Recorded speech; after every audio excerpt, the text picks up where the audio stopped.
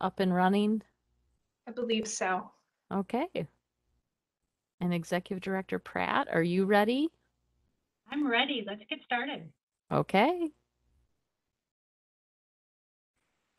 All right. Well, good afternoon, everyone. Welcome to the Environmental Quality Board meeting. Today is the 19th of January. It is approximately 1:04 p.m. I'm calling the meeting to order. My name is Margaret Anderson Kelleher. I serve as the chair of the EQB, and I will share a little bit about how our meeting is organized today, which is different than how it normally runs. So we'll have a few notes on that. But I do want to say that since our last meeting, um, some of you may be aware that I have given notice to the governor that I will be leaving MnDOT in around the beginning of March to go to the city of Minneapolis to lead their Department of Public Works pending city council approval. The mayor has nominated me for that position. And so I want to share that with you. Executive Director Pratt and I are working with the governor's office on what comes next and who might come next for the EQB chair. And we're going to work through those issues. But I just want to assure you that I will be with you for this meeting and the next meeting, and really appreciate everyone's kind notes and words of wisdom as I am moving into a new chapter. As I keep saying, all good things come to an end and then they begin again in a new way. So, all right. Today's meeting, we are going to be in our full board meeting for about an hour, and Executive Director Pratt is going to take us through some further detail on as we make that transition. But at about an hour, we will transition. I will actually adjourn the EQB board meeting, and we will move into the ERIS subcommittee meeting. And then chair of the ERIS subcommittee, Commissioner Stroman, will take over the meeting. I will remain with you, but we've decided that for the sake of what is on the agenda, that is probably the best way to do these two meetings this month. And I also want to acknowledge that we do have a new board member with us. And so I'm going to ask our new public board member from the 6th Congressional District, Mr. Paul Nelson, to come on to camera. And before we even move to roll call, and maybe he would like to say a few words to all of you before we start the official roll call. Thank you, Madam Chair. I appreciate the appointment, and some of you I already know from before I retired. Now that I'm retired, I look forward to working with you again. Thanks. Great. Well, glad to have you. Thank you so much. Appreciate your willingness to serve and continue public service in a new way in retirement. So thank you so much, and really appreciate your technical background that you and perspective you bring to this. So, all right, I'm going to have Faith call the roll officially. And so you can respond with yes or present when she calls your name or if you're the proxy. Thank you, Madam Chair. I'll start with Commissioner Grace Arnold, who I believe is not going to be here today. That's correct, Faith, but this is Louise Miltich, and I am standing in as a proxy for Grace. Great, thank you. Thank you. Public member Kristen Eide Tollefson. She reached out a moment ago to say that her audio may not be working. So we will work on that. I know she's here. Public member Alan Forsberg. Present. Public member Julie Gehring. Present. Commissioner Steve Grove.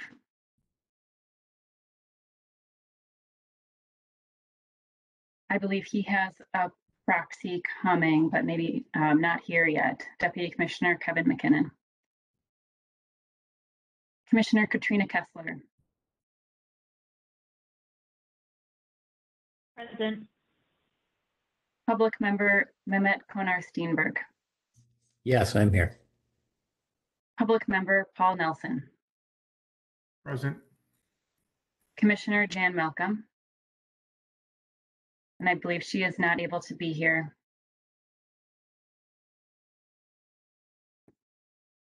Public member Nick Martin. Yes, I'm here. Public member Brian Murdoch.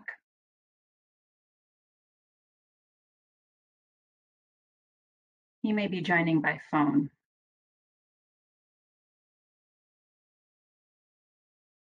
Commissioner Tom Peterson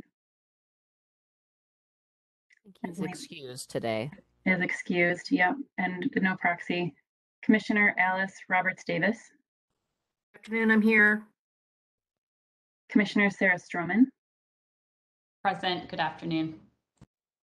EQB Vice Chair and Bowser Chair Gerald Van Amberg. Here. Good afternoon. Public member Benjamin Yawaki. Present. And Met Council Chair, member Sue Vento. Here. Thank you. That's all the members. Okay, well, thank you so much, Faith. I really appreciate that, you being willing to call the roll. And I think we will keep our eyes open for Dan Huff from the Department of Health. He might be stepping in for Commissioner Malcolm. The next item on our agenda is the approval of the consent agenda. And the consent agenda has both the minutes from the November 17th EQB meeting. You'll find that on packet page 7. And then the proposed agenda for today's board meeting. And so I'm looking for someone to move the consent agenda.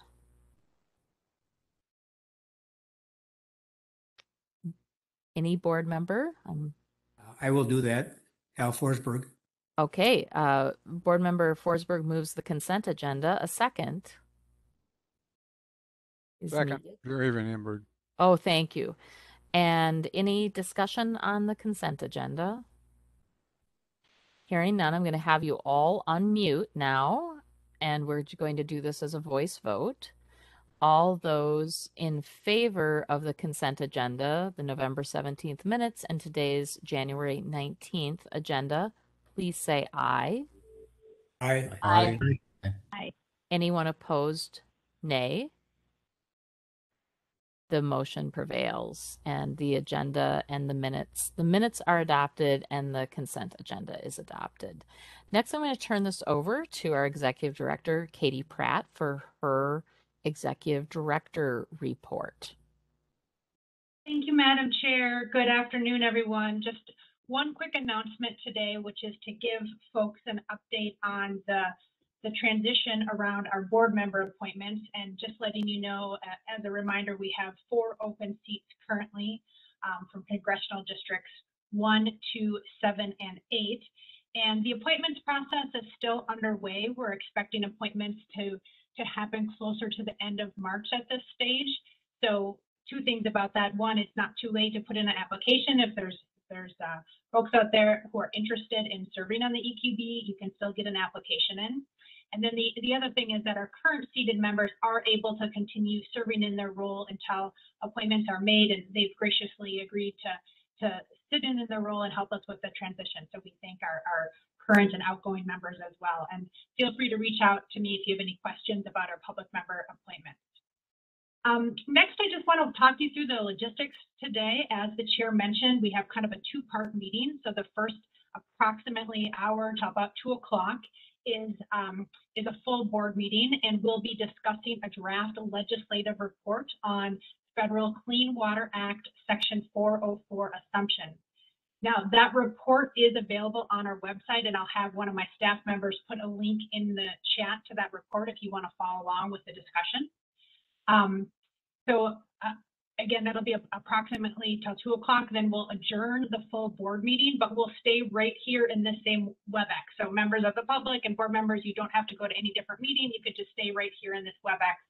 And then we'll start an ERIS meeting at that point, and from about 2 to 4 will be our ERIS portion of the agenda. Board members, if you don't formally sit on the ERIS subcommittee, you're welcome to stay for that portion of the meeting as well. And of course, both sections are open to the public. One just correction to make on our agenda for the ERIS portion of the meeting. We listed on our agenda the members of the subcommittee for pilot program implementation, and we in error listed Commissioner Steve Grove as a member of that subcommittee. As much as we would like to sign Commissioner Grove up for more work, he doesn't actually serve on that subcommittee. So just note that correction. A couple other logistics as we make our way through the agenda. So first of all, board members, just as a reminder, when we do, you'll have time for discussion after each of the agenda items today. When we do have discussion, please remember to turn your cameras on if you have that available. Please introduce yourselves. When you give a comment, it helps people follow along with the meeting. And try to make this as discussion-like as possible. And then members of the public, there will again be time for public comment for each of the sections of the meeting today after the 404 discussion and then during the ERIS meeting as well. If you're interested in making public comment, we'll be using the raise hand feature in WebEx. And Eric, if you could just advance the slide so I can show that raise hand feature. Excellent. So there you'll see if you go navigate down to the participants button on the lower right of your screen and you open that up and then you scroll to your name, next to your name is a little hand that you can raise up indicating that you would like to make public comment. If you're joining us via a phone, you'll have to navigate to, there's kind of 3 dots on the bottom of your screen, and if you click on those you should see a raised hand feature. If for some reason that's not working for you, you can send us a chat, and we'll be monitoring that and make sure that you get a chance to make public comment. And we have in our packet, we have as well as phone number for tech support if you need that during the meeting. So those are the logistics for today, and I will turn it back to Chair Anderson Kelleher. Well, thank you, Executive Director Pratt. I want to thank you and your staff for all the excellent preparation for this meeting today and for all the meetings. So thank you. Next, we're going to move to our item number 4 on the agenda, the 404 assumption study. To introduce this topic, I'm going to call on the Executive Director of Bowser, the Board of Water and Soil Resources, John Jaski, to introduce the topic and our presenters today. John? Yeah, thank you, Madam Chair, and congratulations on your new position. Success seems to follow you around, so I'm sure that will continue. Thank you. That was kind of you. All true, but this topic that you're going to hear about in this report, and I want to acknowledge the work that went into this from the several staff at the DNR and the NPCA and Bowser that put this together. We'll have a short presentation that will be a little more detailed. I thought I'd just give a little bit of a high level kind of what this is and what's the point of it in the first place overview, and then turn it over to Les Lim to go through those more specific details that are a summary of the report, of which, of course, I'm sure you already have heard from your Executive Director, Katie Pratt, that this was something that the legislature commissioned, EQB, and then, of course, the agencies that are responsible for wetland protection in Minnesota. The 3 I just named were the ones that were tasked with putting this report together. And so that's what you're getting from us. And before I have Les go through that, I thought I'd just take us back about 45 years to the late 1970s when the Clean Water Act was passed, and then there were some subsequent amendments to it, and very few since then, maybe none. Many court cases and other such things that have interpreted that law over the years. But one of the fundamental parts of it was that this federal law would be implemented, via state mechanisms. And of course, in Minnesota, that's obviously true. And NPCA has been largely the pathway for that to be accomplished in Minnesota, which gives them the authority through these federal delegations and, of course, state statutes and rules that also are important to carry out the federal clean water duties. One of those back in the late 70s was this idea that we would protect wetlands and waters from discharges. It was The idea was that there would be, fill as one form of discharge, and of course others. And at the time, the EPA had this responsibility, but they didn't have a way to carry it out. It was important to do this immediately, right? Because some of the other requirements could take their time and get built with, water quality standards and so forth being built based on science and what have you. But this is a case where if we didn't have a mechanism to implement this national law, there would be losses of wetlands in particular, because there wouldn't be a way to have a Executive Director Gatsky. Yes. This is Katie. I'm just going to break in for a minute. We're all having a little bit of a hard time hearing you. So perhaps if you could just maybe speak up or get your microphone a little bit closer, that would be helpful. I will just try and talk louder because I have one microphone that seems to work well, except maybe on WebEx, but I'll keep going. I'll talk louder. Doesn't mean I'm talking with any more emphasis, just louder to get through the volume challenge.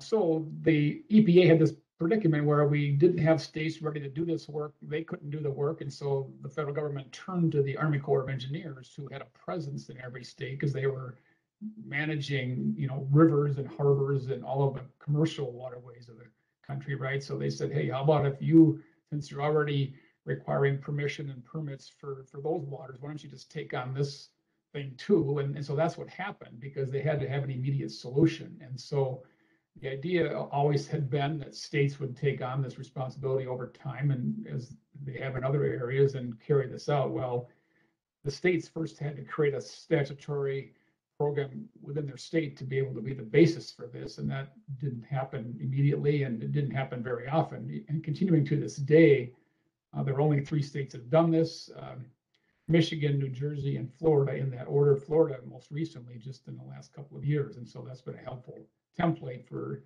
determining what it will take to do this, if it makes sense to do this in Minnesota.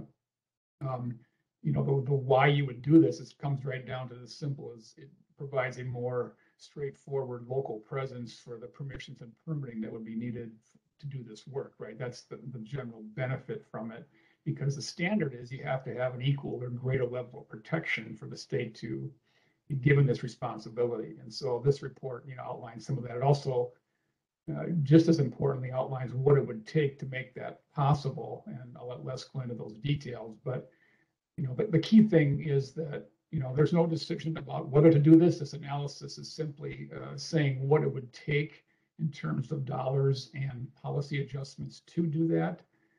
If this is going to continue, of course, that will take an action or a directive from the legislature and or the governor to do that, including, as Les might point out, the Attorney General has to sign off on an application if it, in fact, were to be forthcoming. So, this is like a job application. I tell my staff, I said, it's, you first have to know what the job is. You have to understand what you would be able to do or have to do in order to be successful at that job. And then, of course, you have to make an application, interview, and then, have someone want to hire you to do this. In this case, EPA is kind of like the employer and the state's like the applicant. And then if this job is going well, then you pretty much do your job without a lot of oversight.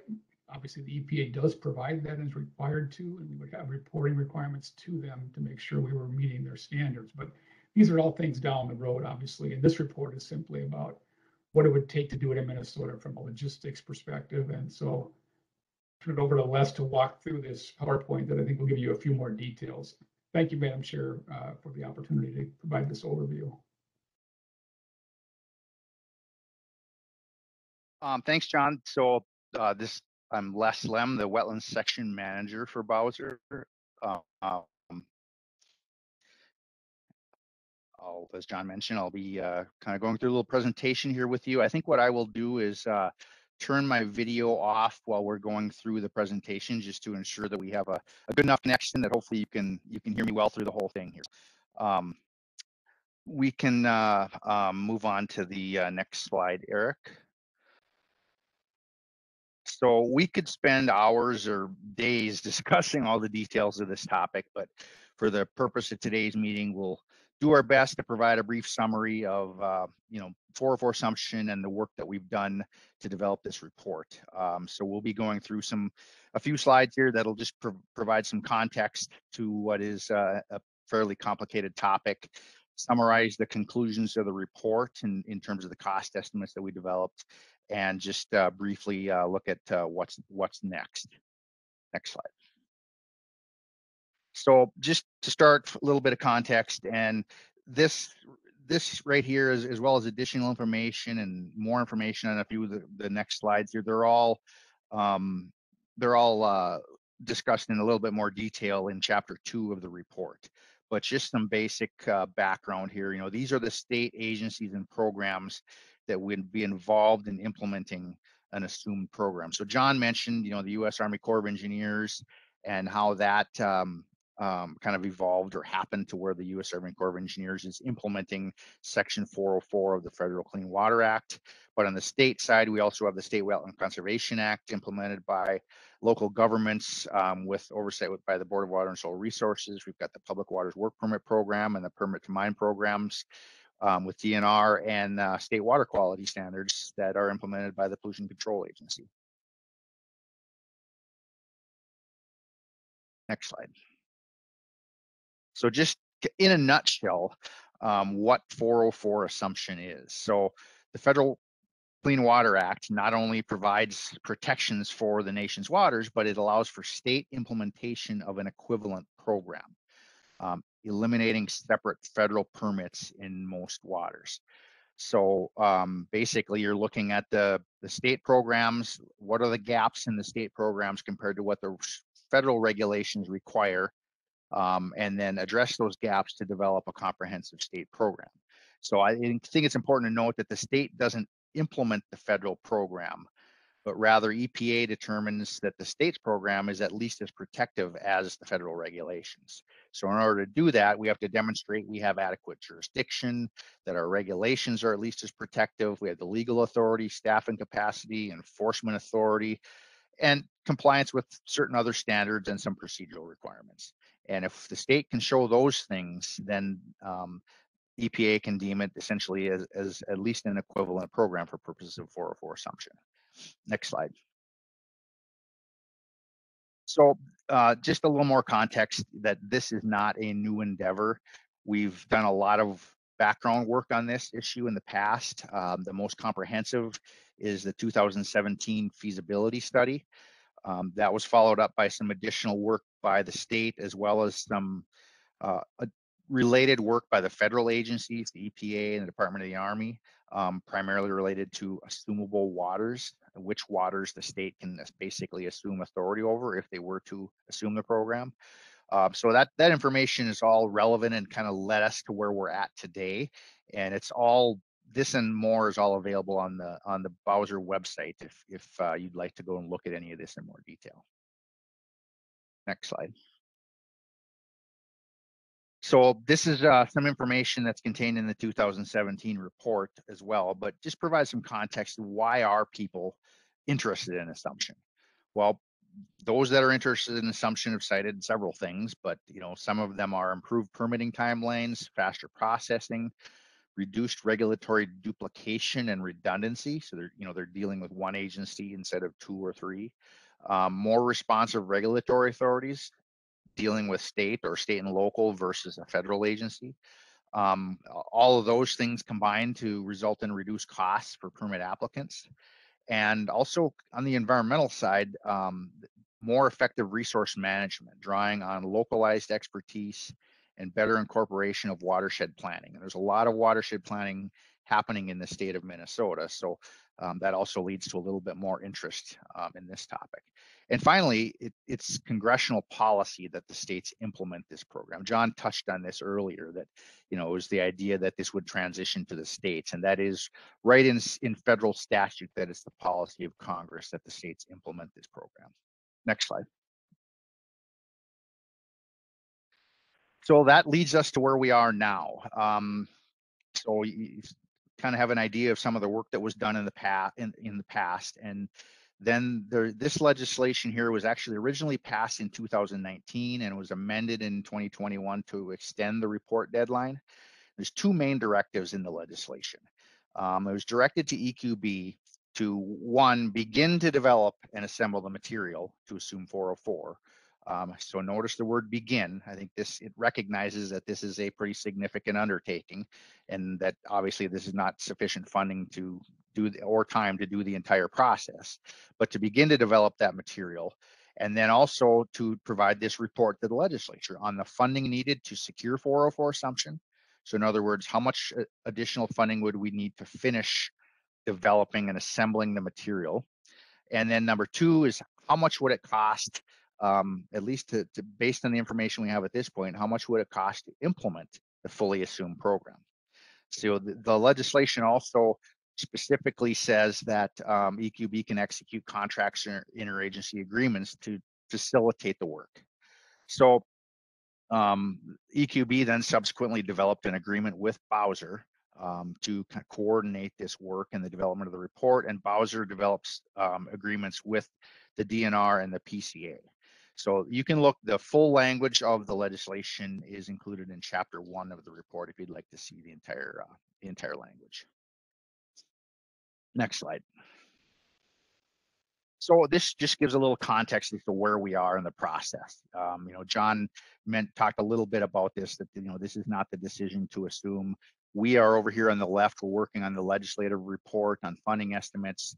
We have began that work to assemble some of those materials. Assembly of the materials essentially at this point means kind of doing some of that program development work to figure out how the program would look if the state were to assume. So then after this report is submitted, if there's an additional appropriation of funds to continue that work, we would continue assembling the materials, continue working on, developing the programs, what they would look like under an assumption, under 404 assumption, identifying the specific statute changes, et cetera. Then down the road would come that decision as to whether we would actually decide, the state would actually decide to apply for assumption or not. At that point, then we would kind of go through the process of making the necessary changes and applying to EPA for 404 assumption. Next slide.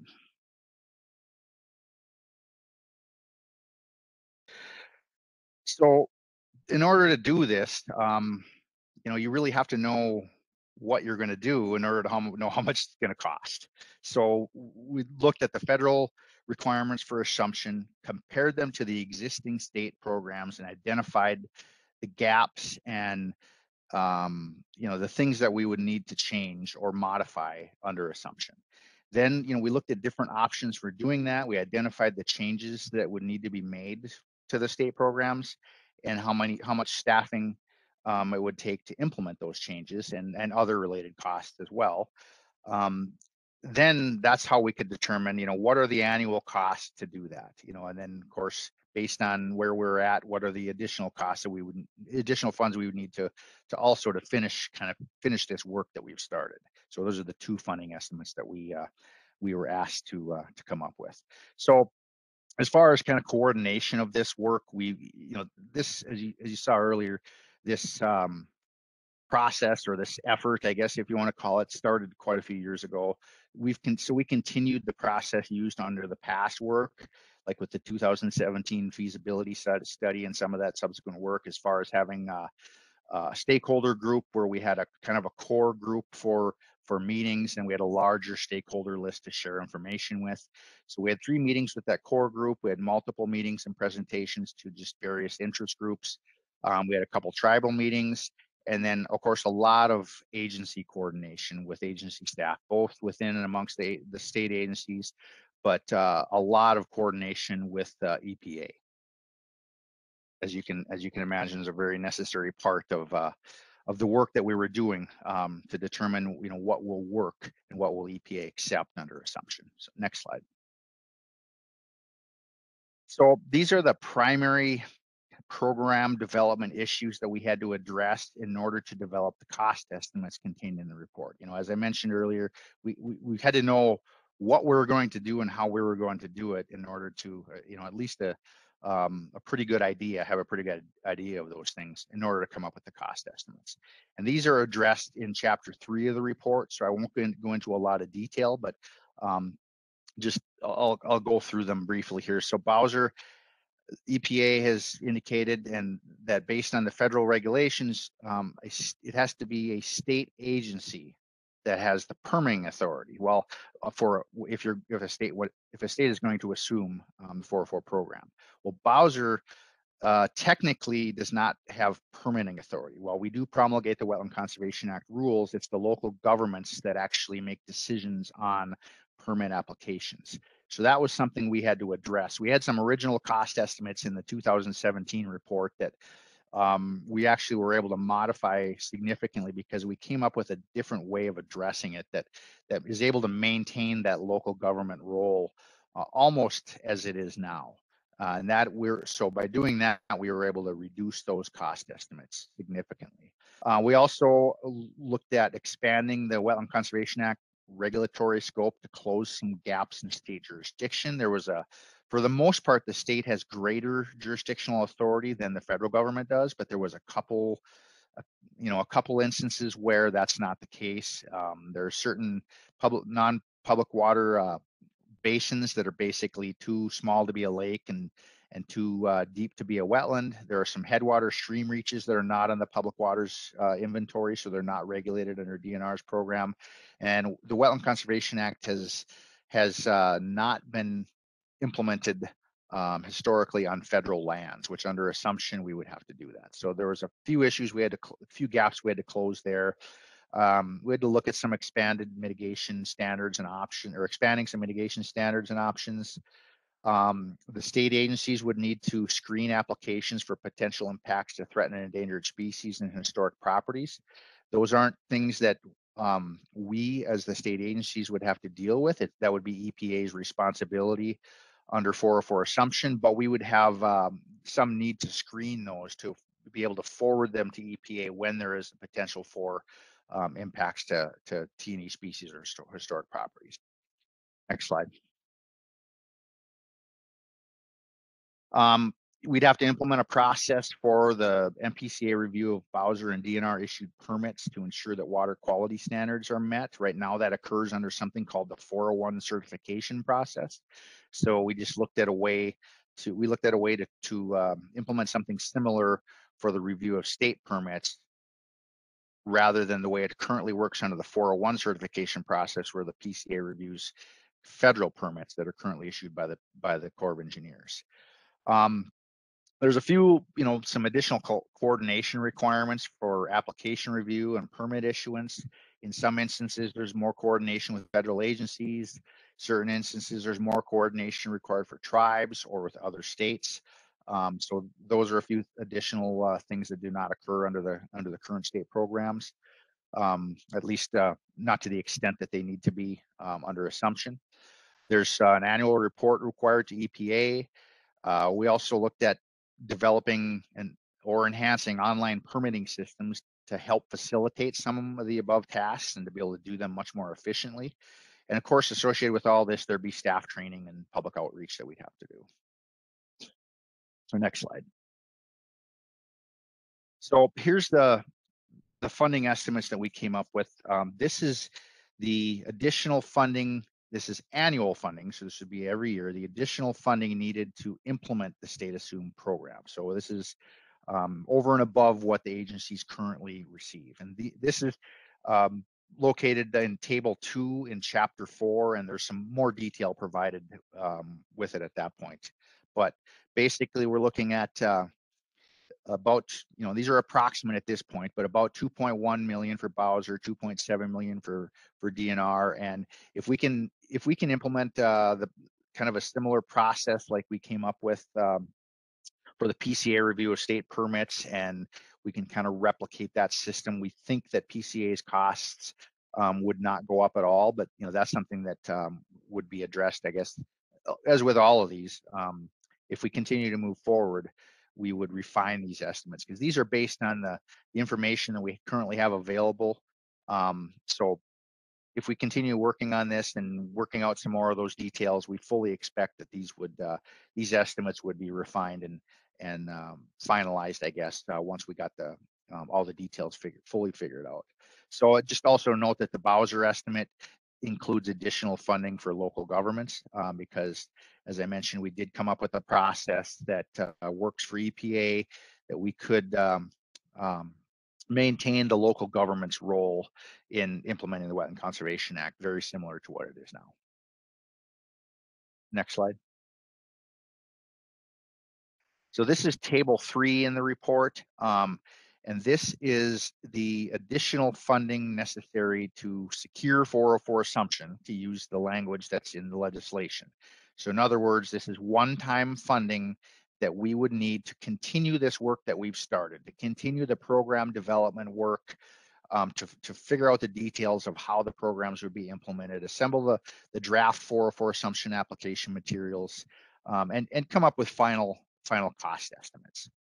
So, you know, if approved, you know, we think this funding would cover at least the next biennium, you know, potentially maybe even 3 years to do that work. And that again is table 3 in the report. Next slide. So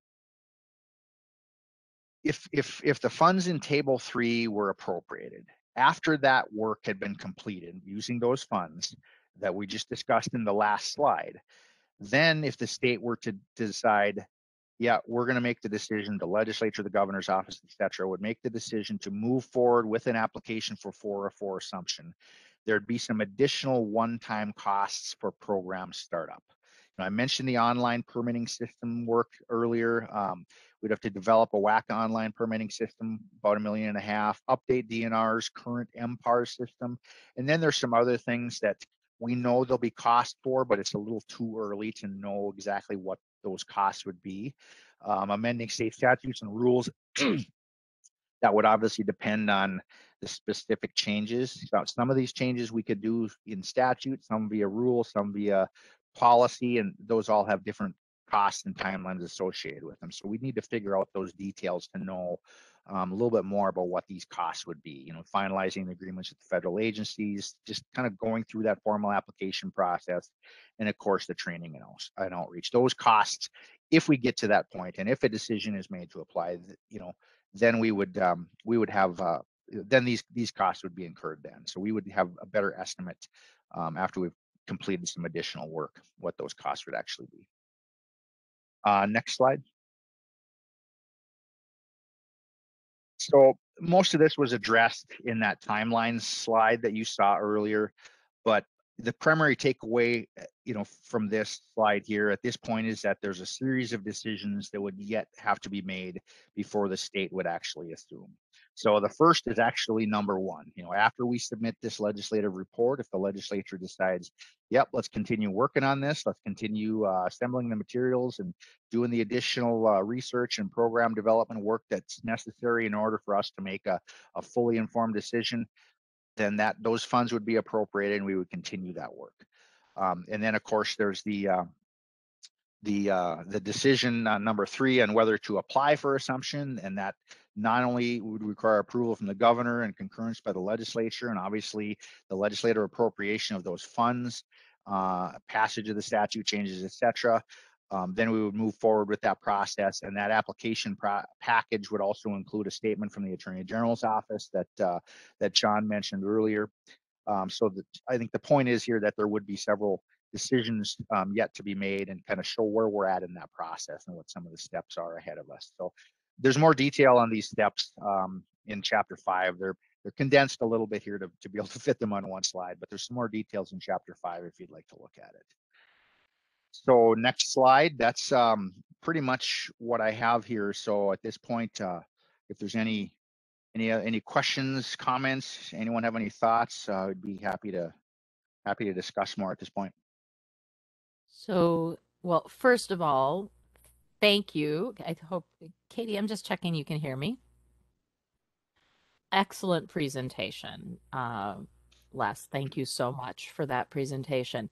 I can see that board member Forsberg, we're going to spend about, just so I set the expectations here, we're going to have about 10 minutes of question time from board members, and then we're going to have approximately 10 minutes reserved for public comment.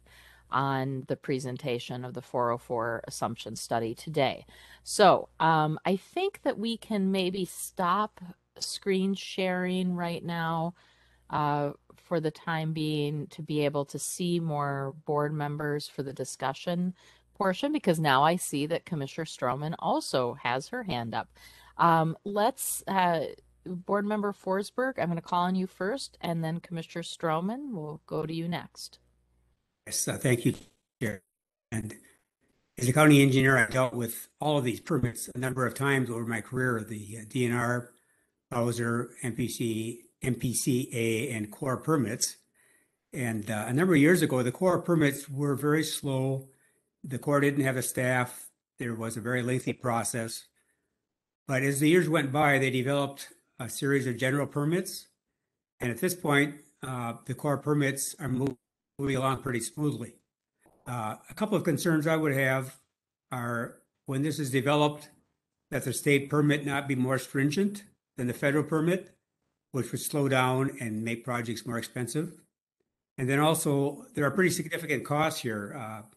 Even the annual cost of 4.8 million, who would pay that? Would that be added to the current permit fees, or would it be a state cost? So there are a number of important issues ahead of us yet. But very nice presentation. Appreciate it very much. Thank you. So I don't know if someone has an answer to that question right now, or if that's yet to be determined. So Les or Yeah, I can, like the cost issue, that the report that we developed did not include recommendations for where the funds would come from. So the 2017 feasibility study did look at options for funding. So there are some different options discussed in that report. They did not recommend any in the 2017 study, but there were some options discussed. So again, in our report, we did not identify, the actual sources of the funds. At this point, these are kind of essentially, put a little more context behind it. The 2017 feasibility study had some funding estimates that were very preliminary based on, we didn't have very much information about some of this stuff. So this is essentially do some more work, do a little more, figuring some of this out, I guess, how this would work, and then see if you can come up with some adjusted or more accurate cost estimates, recognizing that there's still more work to do and that the final estimates would, again, be adjusted when we have the full information. So to me, I think just to look at it from that perspective, it's just a step in that process to getting us closer to having more accurate funding estimates, but it did not go to that point of actually identifying sources. Okay. All right. I'm going to leave that there. I think it is a outstanding question. There's also the balance of what cost savings there might be by doing it this way, because I think that was in your earlier slides that might be something taken into account as well in the long term. Commissioner Stroman. Thank you, Madam Chair, and thank you, Les, for the great presentation, and thank you to the team for all of this work. And actually, I think the comment that I wanted to share on this maybe builds a little bit on Member Forsberg's question and Les's response to this, that I think, one of the things that the team had to wrestle in doing this report is it's really difficult to come up with cost estimates when there are unknowns, and how you make assumptions about those. And so I think the team did a really good job about being clear about what we know today and also what we don't know today, and identifying those issues or questions that would need resolution down the road if this process continues, in order to continue to refine not only the costs, but also the, kind of calculus, right, of cost benefit. And so I'm really appreciative to the team, because I think it makes it a more complete document for people to get that whole picture, with being really clear about what we know and what assumptions went into those cost estimates, as well as where some of the remaining questions and remaining work remains. So thank you very much to the team for that. Yeah, thanks. It's definitely, I agree 100%. I think, we've done a lot of work and we've made a lot of progress, but on the other hand, there's still a lot more to do and a lot more to figure out. So I definitely agree. Other members, I did do a check-in with Executive Director Pratt. Right now, there's not an indication there's public comment on this item. So I'm just going to remind people, if you'd like to make public comment, um, uh, to use the process that we've outlined to get on a list. And if there's not public comment, we'll keep going with board member comment on the presentation today up until the appointed time. I can see board member Heidi Tollefson would like to ask a question or make comment. Thank you. Thank you, Madam Chair. This was a really good presentation, and I had a whole list of questions, and you about every one of them. But I had a couple questions yet. One about funding, following on the previous two questions. I know it's always a challenge to get our agencies properly funded, and I wondered what observations you might have about budgeting for actual enforcement proceedings, because that's, a great program doesn't really work without adequate funding for enforcement. And I wonder if you can give me some perspective on that. Then I have one more question. Yeah, Mr. enforcement. Sure. Thank you. Enforcement is definitely part of the. It's kind of a complicated topic. It's part of the requirements of 404 assumptions. So we do definitely have to be able to fund enforcement. Now, the way it gets a little complicated on this topic, because there are a lot of specific details and requirements in the 404 assumption regulations about enforcement and the enforcement authorities that a state has to have. But those regulations also say that EPA can essentially approve an enforcement program or mechanism that has been shown to be effective. So in Minnesota, I think we look at it, and talking with EPA, our conclusion is that we think we would maybe have to make some tweaks to some of our enforcement authorities, but for the most part, Minnesota has an enforcement program that has been shown to be effective. So we don't think that there'd be a lot of changes necessary to our enforcement. Board member Heidi Tollefson? Yes. Oh, yes. Thank you, Madam Chair. I'm just calling on you. Okay, thank you. I forget. So in the case of a 106 review for historic properties, who would do that then? So it's actually under 404 assumption, it's actually EPA's responsibility. Okay, thanks. I was wondering about that. It's their well, it's a little bit of a nuance here. It's EPA's responsibility to handle historic properties and threatened and endangered species. But the process to get it to them for review is sort of where there'd be a role for the state. So we would implement it at the state kind of a screening process. So when we would have an application that comes through that hits certain criteria, and this one looks like it has the potential to have some impacts to historic properties or T&E review, that's when we could forward that application to EPA. So even though it's their responsibility to handle and deal with it, there would be some screening that would occur through the state process. Okay, thanks very much. I have one more question, but I'm going to wait till everybody else. It appears that Chair Anderson Kelleher is got kicked out somehow of the meeting. Commissioner, are you with us? Well, she's trying to get back on. Why don't I put it over to, I see Commissioner Kessler, you have your hand raised. I'll turn it to you for a comment. Yeah, thanks, Katie. I couldn't figure out how to raise my hand, so it took me a while. And I just want to echo thanks to Les and the team. There was a lot of good coordination that happened across DNR, PCA, and Mauser on this, and with EQB staff. I also recognize that this is just the first of many steps. And if you look at the, next steps listed at the end of this report, it's really the beginning of a journey, and we're not even sure if we're taking it yet. And so I guess my question, and I don't know who the question is for, is EQB sends this to the legislature as we send legislative reports. And then prepare additional analysis if needed to make the decision on whether to pursue assumption. Who is making the decision on whether or not to pursue assumption in this series of events? Yeah, I can maybe answer that one, Commissioner. I think it's in the report too, but in essence, the executive John, branch. it's really hard to hear you still. So if you could speak louder, that'd be great. I'm going to shout this out.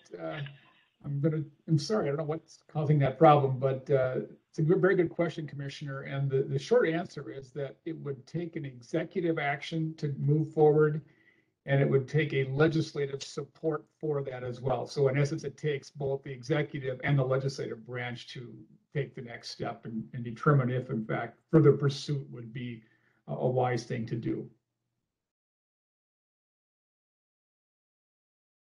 I think that's really helpful to hear Executive Director Jaski say. I think, you know, we as a state, and I would say the Pollution Control Agency in particular, has gone through a number of high-profile 401 certification and 404 permitting actions with the Corps of Engineers since this was put together. And I don't think that work is getting any less controversial. And so I think it's important to be really thoughtful in whether or not we as an executive branch are going to pursue this with the legislature. So just really appreciate that we are at the beginning of what may be several more steps that would take multiple years to pursue, and that there's room for coordination going forward as well. And thanks again to Les for facilitating the coordination thus far and the discussion today.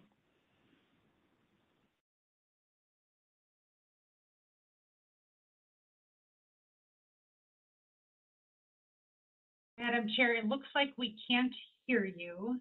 You appear to be unmuted.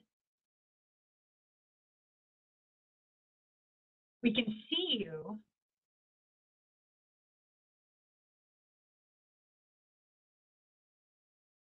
Maybe leave and come back in. We'll try this one more time. In the meantime, members of the board, are there any further questions or comments on this topic?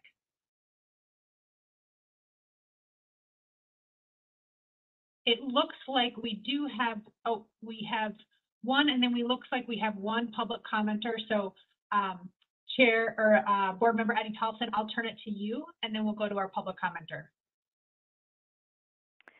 Thank you, Katie. My question had to do with how the state assumption of Section 404 would affect tribal water rights standards and legal appeals, and how a tribal consultation would work. I know this isn't a simple question, and I appreciated the way that you did address it in the report, and that there's more to go. But I'm really interested in this piece. Thank you. Yeah, absolutely. Thank you. I can answer that. So 404 assumption does not apply on tribal lands. So the Corps of Engineers would still implement Section 404 of the Federal Clean Water Act on tribal lands. So that nothing would change in that respect from the way it currently operates, where the state does not have authority on those lands. As far as the tribal coordination, that's, those are some of the details yet to be figured out. But one of the requirements in the 404 assumption regulations for coordination is, both with tribes and with other states, is when there's a project that has the potential to have an effect on a neighboring or downstream state or tribe on their lands or their waters, then there has to be coordination on that permit. But some of those details, as far as the permit issuance, as well as other aspects of coordination for an assumed program, would have to be worked out in this next step if we move forward. Thank you very much. Yep. I have a follow-up question to that. Okay, I'm gonna attempt to see if you can hear me. Can you hear me? Oh, awesome. Okay. Yes, Board Member Yawaki, I think that was you who had a follow-up. Yeah, I was trying to find the raise hand function, couldn't find it. But okay. But yeah, I was looking at like Fond du Lac. They've had assumption of 404 or they're working through that process. And so what would it look like to understand that there are tribal entities that are going to be taking over that assumption from the Army Corps? Mr. Well, Lem? yeah, so correct. Sorry, thank you. So Fond du Lac I know has been looking into it, investigating it. I don't know if they have made any decision to move forward or not. I haven't heard anything recently, but I know they have looked into assuming 404 in the past. If a tribe in the state of Minnesota, for example, does decide to move forward and assume 404, and the state also did, we would coordinate with them just like we would. I think there'd be coordination both back and forth with that tribe in as they implement their permitting program and as we implement ours. So those obviously would be details we'd still have to figure out, but I would imagine that the coordination would be increased in those situations. Okay. Yeah, no, I appreciate that. I just noticed in their documentation for their analysis on the 404 assumption, they brought up these adjacency issues, and Yeah. Just wanted to make sure that that was, like Kristen was talking about, the tribal consultation is Absolutely carved out before, an understanding is carved out before these issues arise. Yeah. Thank you. Okay, we do have one public commenter. I also see Board Member Forsberg's hand. And so, Board Member Forsberg, I'm going to ask you to come off of mute and speak and keep it kind of brief, since we would like to get to that public commenter. And then we are going to be closing this meeting and moving to the ERIS subcommittee, I believe, next. So, Board Member Forsberg. Yes, in addressing this to Les, did you coordinate with these 3 states that have taken over the 404 assumption? Has it been successful there? Has it been a positive thing there? And then do you have any rough guess if the state goes ahead with this, how many years we're talking about before it's implemented? Mr. Lem? Well, to the first question, yes, we have had some, we have coordinated with the other states. So we've talked with both Michigan and New Jersey. In fact, they've even during kind of earlier steps in this process, back when we were working on the 2017 feasibility study, they actually gave presentations to us and to our stakeholders on how it works in their program, in their states. They've had it for many years, and from what we've been told and talking with them, they think it works very well, and they've been very happy with it. Now, Florida is a little different situation because they just assumed within the last year or so. So we did coordinate and communicate with staff from Florida that were working on assumption prior to, or as they were working on that process prior to actually implementing the program. And then more recently, they're still in that kind of initial phase of implementation, where it hasn't even been a year yet. I don't believe it's even been a full year since they've assumed. So a little early yet to know how things are going there.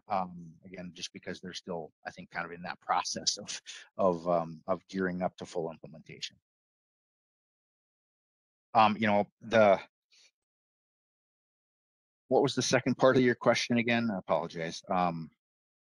Yes, do you have an estimate of how many years it would take for the the years, correct. Sorry. Yeah. Sorry about that. Yes, that's hard to say, because let's just say if the legislature provides some additional funding here this session, and we'd be looking at probably 2 to 3 years before we would finish working on developing the kind of the program development work that we're doing, and the final cost estimates and the draft application materials. And then at that point is when a final decision would be made. Then you're talking, you're looking at probably a couple years for statute changes, rulemaking, kind of gearing up, et cetera, applying for 404 assumption, et cetera. And there's so many variables that really go into that. It's a little hard to make a concrete or very, very solid estimate on the timeline, because there's so many different things that could come up, or the legislature or the governor's office, or who could have some additional questions or put things off. So it's a little tough to come up with a really accurate timeline, but at the very least, we're talking down the road several years. I hear Mr. Lem saying his crystal ball on prediction of being able to implement this is a little cloudy. So Exactly. that's to be understood, I think, in this situation. And I heard about 5 to 10 years myself. Well, that's interesting. Yes. Okay. So we are going to move to public comment. And as a reminder to members of the public who are listening and watching today, we are asking for public comment on the 404 assumptions study. That is the item on the board's agenda today. And so I'll ask folks who have been speaking to mute themselves. If you've spoken recently, just make sure you're muted. And I believe that Faith is going to help us. And I believe the time frame, because we're already over time, no more than 2 minutes for the presenter, please, as we move into public comment. And then I'll come back on after the public comment. Faith? Thank you, Madam Chair. I will unmute Brian Martinson. Go ahead, Brian. Good afternoon, EQB members. I'm Brian Martinson. I'm the Environment and Natural Resources Policy Analyst with the Association of Minnesota Counties, a membership organization representing all 87 counties. I just want to offer a brief statement. We, as you know, counties serve a role in the permitting and operation of our state Wetland Conservation Act. We have been very interested in the 404 assumption work. In fact, we played a key role in introducing and advancing this, the funding for this work and this report. I think we've been encouraged by the continued improvement in the report work that has been done and the studies that have been done that make it seem like implementation of a 404 assumption program would be increasingly more easy to implement as well as more affordable to implement. I imagine we will be interested in talking to all of you about potentially pursuing legislation and funding to continue the work of this program. Thank you for the opportunity to talk. Thank you, Mr. Martinson. We appreciate your comments today. Members, I just want to note for the record that both Mr. Huff joined us from the Department of Health, as well as Mr. McKinnon from DEED, and this should be noted such in the minutes that they were here as proxies for their commissioners. Members, we have reached the end of our formal EQB agenda. And so I'm going to look for a motion to adjourn this meeting. But please remember, members of the ERIS subcommittee do stick around. Other board members are welcome to sit in on that meeting as well if you want to stay connected. But we are going to take the motion to adjourn the EQB meeting at this point. Do I have a motion of a board member? Commissioner Kessler, are you trying to get off mute? I think you are. Yes. Okay. Yes. Chair Kelleher, I will make that motion. Okay. Commissioner Kessler moves to adjourn the meeting. A second. Madam Chair, I'll second. Thank you, Commissioner Stroman. Okay. Board members, please come off mute for a oral vote. All those in favor of adjournment, please say aye. Aye. Aye. Aye. Anyone opposed? No. The motion prevails and our meeting is now adjourned. I'm going to hand the virtual gavel over to Commissioner Stroman at this point. And thank you to Bowser for the presentation today. Madam Chair and board members, thank you for the opportunity. Thanks, Les. Bye. All right, Commissioner Stroman, I'll probably just give you a second to get organized here. All right, perfect. I've found my mute button, so I'm off mute. And with that, I will call to order the meeting of the EQB's Environmental Review Implementation Subcommittee, or ERIS. Again, I'm Sarah Stroman. I'm the Commissioner of the Minnesota Department of Natural Resources and Chair of the ERIS. We will start with a roll call of members. And so Faith, I'm going to ask if you can call the roll of the subcommittee members. Thank you, Chair Stroman. First, I have Board Member Commissioner Margaret Anderson Kelleher. I am present. Commissioner Grace Arnold.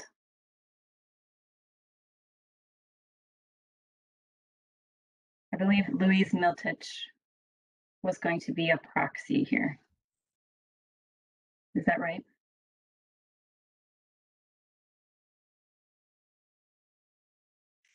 I'll move on. Public Member Kristen Eide Tollefson. Present. Public Member Alan Forsberg. Present. And I believe Commissioner Katrina Kessler is excused. I'm here, Faith. Oh, you are? Okay. Apologies. Commissioner Jan Malcolm, I believe, is excused. However, Assistant Commissioner Dan Huff is here. Is that right?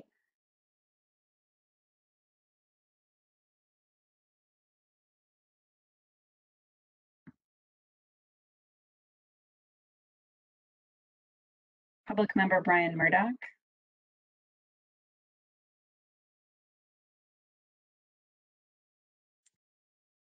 And Chair Stroman, we know you are here. Public Member Ben Yawaki. Present. And that is the entire list, Madam Chair.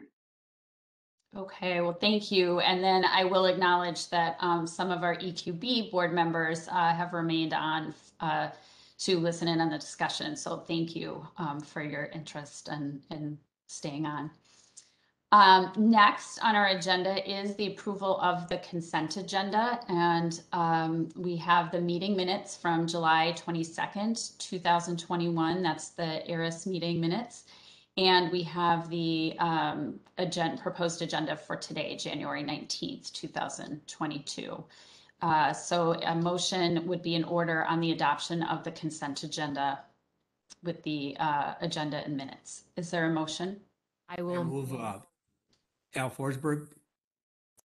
I will second Board Member Forsberg. Okay, so moved by Member Forsberg and seconded by Commissioner Anderson Kelleher. Any discussion on the motion? Hearing none or not seeing any hands, I'm going to ask that folks unmute so we can have a voice vote. And all those in favor, please signify by saying aye. Aye. Aye. Aye. Aye. Any opposed? All right, no opposition. The motion carries. The consent agenda and minutes are adopted. Thank you very much. We'll now move to agenda item number 3. And I will, before we dive into this, just also take the opportunity to remind folks listening in here today that we will have time for public comment after the presentation on the pilot program framework. And so if you can please use the raise hand feature to indicate that you would like to provide public comment. We'll do it that way. And I will just note that I think some people are having a little bit of a struggle finding the raise hand button. I know I was one of them, and after several attempts, I finally found it. But at least the way I did it, and Director Pratt, you can correct me if I'm wrong here, but I displayed the participants, hovered over my name. There we go. There's the instructions, and then there was a hand there. So hopefully that's working for folks. And at this point then, for the presentation on the pilot program and framework metrics, I'm going to hand it off to the chair of the subcommittee on pilot program implementation, Nick Martin. Thank you, Chair Stroman, and thanks to the members of the ERIS subcommittee for the chance to talk today. I am Nick Martin. I'm the public member for Congressional District 4, and I have been chairing the subcommittee for pilot program implementation, which we're about to talk about. My fellow committee members are Commissioner Grace Arnold, and Louise Miltich may be here on her behalf. Alan Forsberg, public member from Congressional District 1. Mehmet Konar-Steenberg, public member from Congressional District 5, and Benjamin Yawaki, public member from Congressional District 3. So thanks to all my fellow committee members. I'm going to say a little bit about the process we've been through over the past couple months, and then turn it over to Denise Wilson to walk through a memo that's in your packet. But just as a reminder, the purpose of the pilot program that I'm going to talk to you about today is to assess the effectiveness and efficiency of new climate information that's included on the draft EAW used in the environmental review program. And the board decided by resolution last September that the EAW should be revised to include climate information, including both questions around carbon footprint analyses and questions around climate impacts in the area of proposed projects.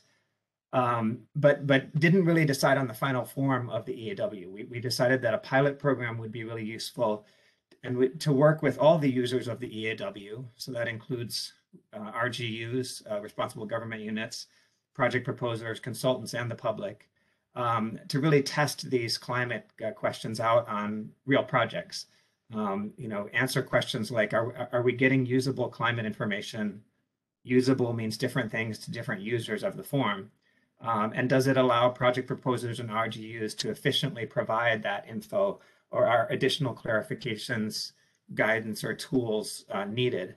And then finally, also through the pilot program, we really want to provide some opportunities for mutual learning for RGUs and for public engagement. So those are the things we're trying to do in the pilot program.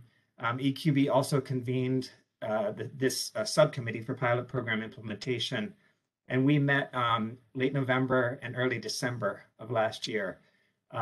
Those meetings were open to the public and provided time for public comment. At our November meeting, we focused primarily on questions of pilot program design. So like, who should participate, recruitment strategy, what were the expectations, what would the public engagement opportunities be within the pilot? And the key questions really discussed in that meeting were around how to ensure that greater Minnesota RGUs would have a chance to participate, especially those that maybe are not working on an EAW or have limited staffing to participate. How would we ensure opportunities for learning? So some ideas around cohort meetings and a guest speaker series came out of that. And how would we ensure public transparency? In our second meeting, which was early December, we turned really to the question of metrics. How should we assess effectiveness and efficiency? What kind of information should be collected from pilot program participants? And just to be specific, we really defined effectiveness in terms of, does the EAW form accurately and consistently provide usable climate information, usable to project proposers, RGUs, and the public? And we defined efficiency in terms of, does it provide the ability to supply the data that RGUs are requesting, and for RGUs to conduct their environmental review in a cost-effective and timely manner, relevant to the sort of specifics of the project at hand. And then finally, we talked about some metrics for just sort of pilot program design. Again, things like public engagement, involvement from greater Minnesota RGUs, and so on. The key points that we discussed in that second meeting and have discussed since that time are really around, what's the best way to engage project proposers who are preparing an EAW to make sure we're getting their perspective? And how do we consider time and cost? There's a lot of concern about time and cost in making this process efficient, but there's also some challenges, which I think Denise will talk about in terms of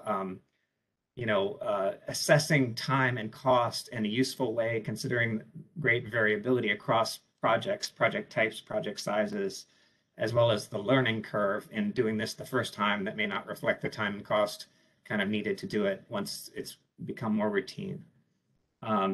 So the memo that's in your packet on page 16 kind of walks through those things: metrics, pilot program design, and Denise Wilson is going to walk through that, and then we'll have time for some discussion.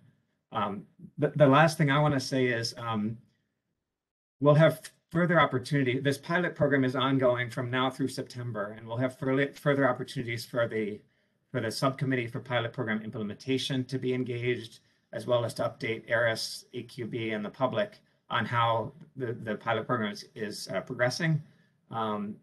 Between September and December, that's the time frame when staff will be analyzing findings and considering potential adjustments to the EAW form to improve effectiveness and efficiency. And then they will be presenting a final EAW form to the board for approval in December. So that's my introduction, and I'd like to turn it over now to Denise Wilson to sort of dig into some of the specifics that are in the memo. And as I said, that's starting page 16 of your packet. Thank you, Public Member Martin. And good afternoon, Madam Chair and members of the Environmental Review Implementation Subcommittee. For members of the audience, my name is Denise Wilson, and I work for the Environmental Quality Board as the Director of the State Environmental Review Program.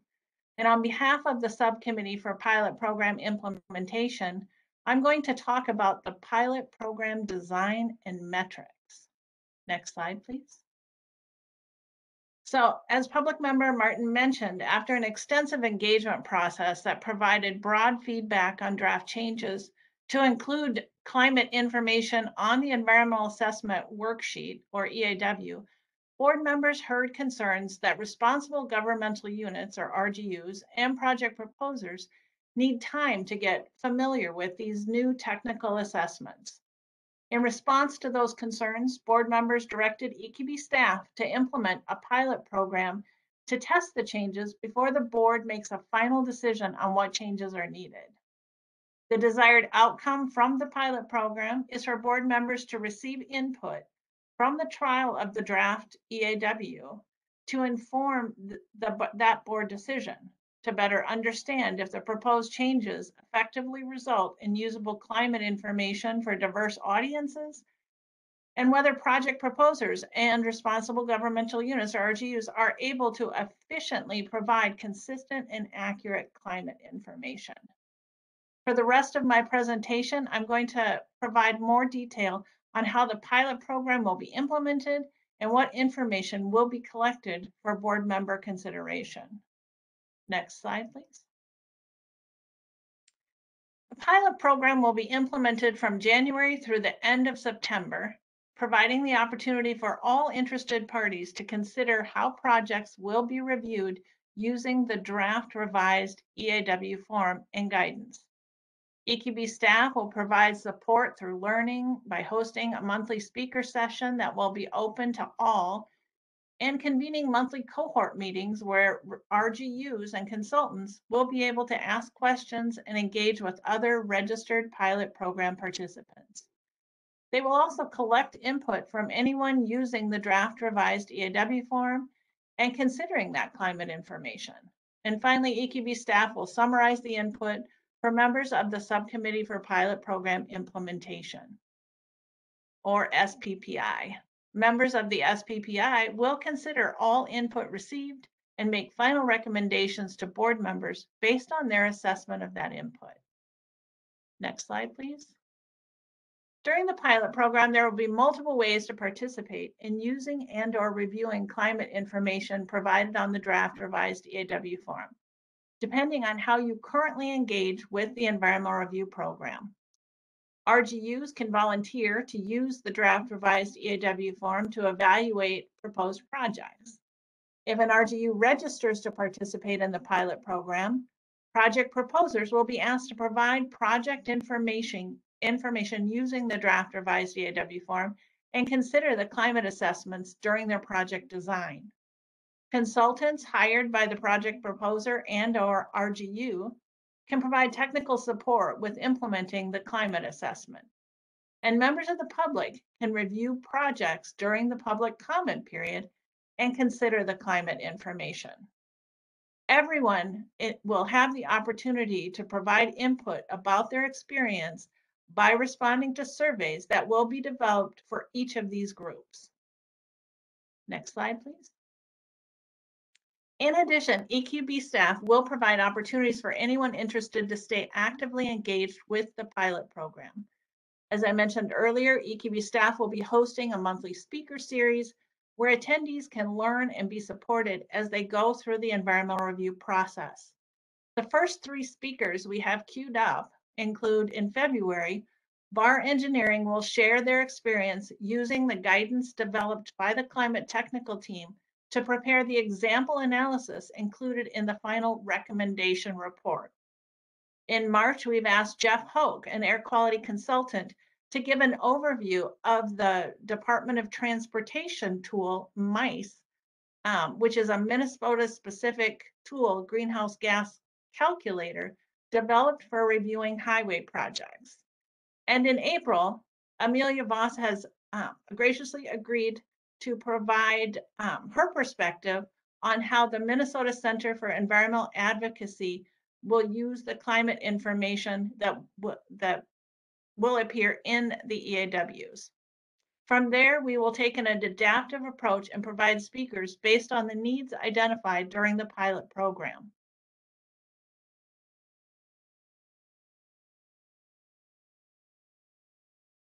Sorry,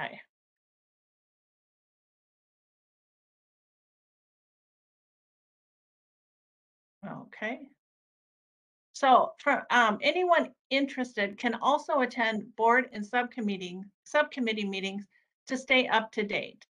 In addition to the speaker series, RGUs and consultants will have the opportunity to attend cohort meetings designed to support collaboration, share best practices, and to learn from one another. Next slide, please.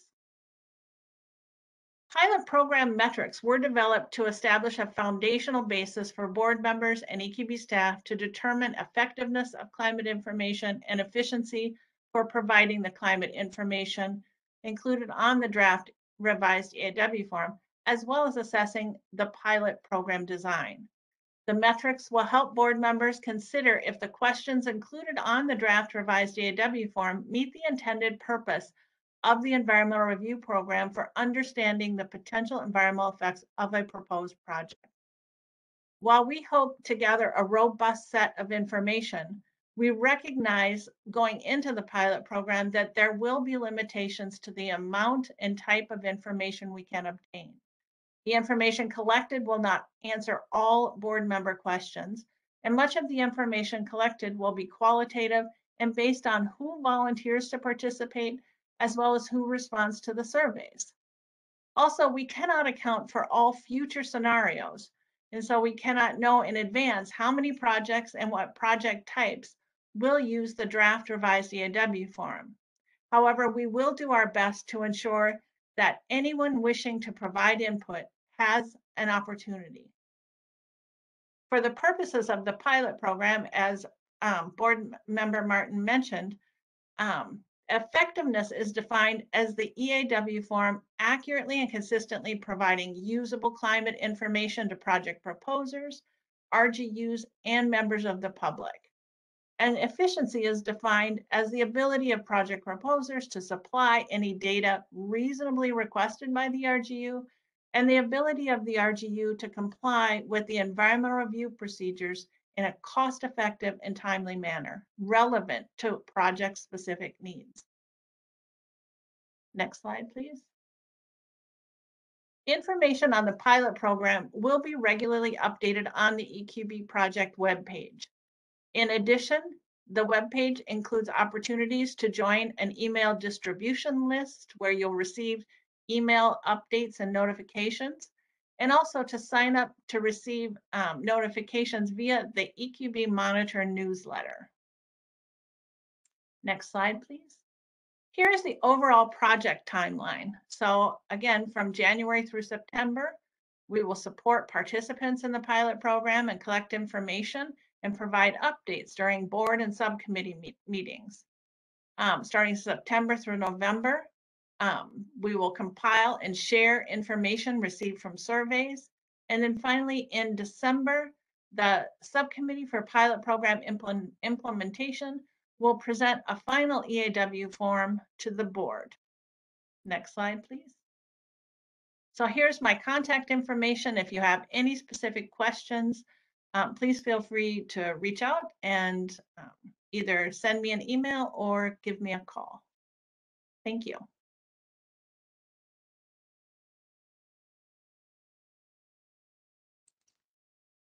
All right, sorry, I was just pausing to make sure that Denise, you were done, and that Chair Martin, you didn't want to add anything else. Thank you very much for the very informative presentation, and moreover, thank you to the subcommittee for really some thoughtful work on this. Chair Martin, I also want to thank you for, in your opening remarks, really clearly laying out the purpose of the pilot and the evaluation methods. And I think particularly the reminder that the purpose of the pilot is really to help the EQB understand whether the changes that we've suggested to the EAW form provide helpful information, not whether climate information should be included on the EAW form. And I think that was a really helpful distinction, both in the subcommittee's memo and in your laying it out. And I think the other piece is just the reminder that you both gave that the data we're going to get out of this, and as we go through the evaluation, really is more qualitative than quantitative. And you know, as working in an agency that has a lot of data and information that we use, I think being clear about when we have, you know, very solid quantitative data and we sort of get an output very clearly at the end of that versus qualitative data, which is, you know, still really useful in helping ERIS and EQB make informed decisions, but isn't necessarily going to give us, you know, an answer. So I appreciate you laying out that context really clearly. And, you know, I think there's just a tremendous amount of work on the part of the subcommittee represented here. So, and I know that I've heard from our DNR team that we're already teeing up the new form for some upcoming projects and getting ready for the pilot. So appreciate that we're at this stage. At this time, I'd like to ask board members if anybody has any clarifying questions, and then we will move into the public input and then have some time for additional subcommittee discussion after the public input, after we've had a chance to hear from external folks, but do want to give folks a chance if there are any clarifying questions at this time. Does look like Member Forsberg, you have your hand up.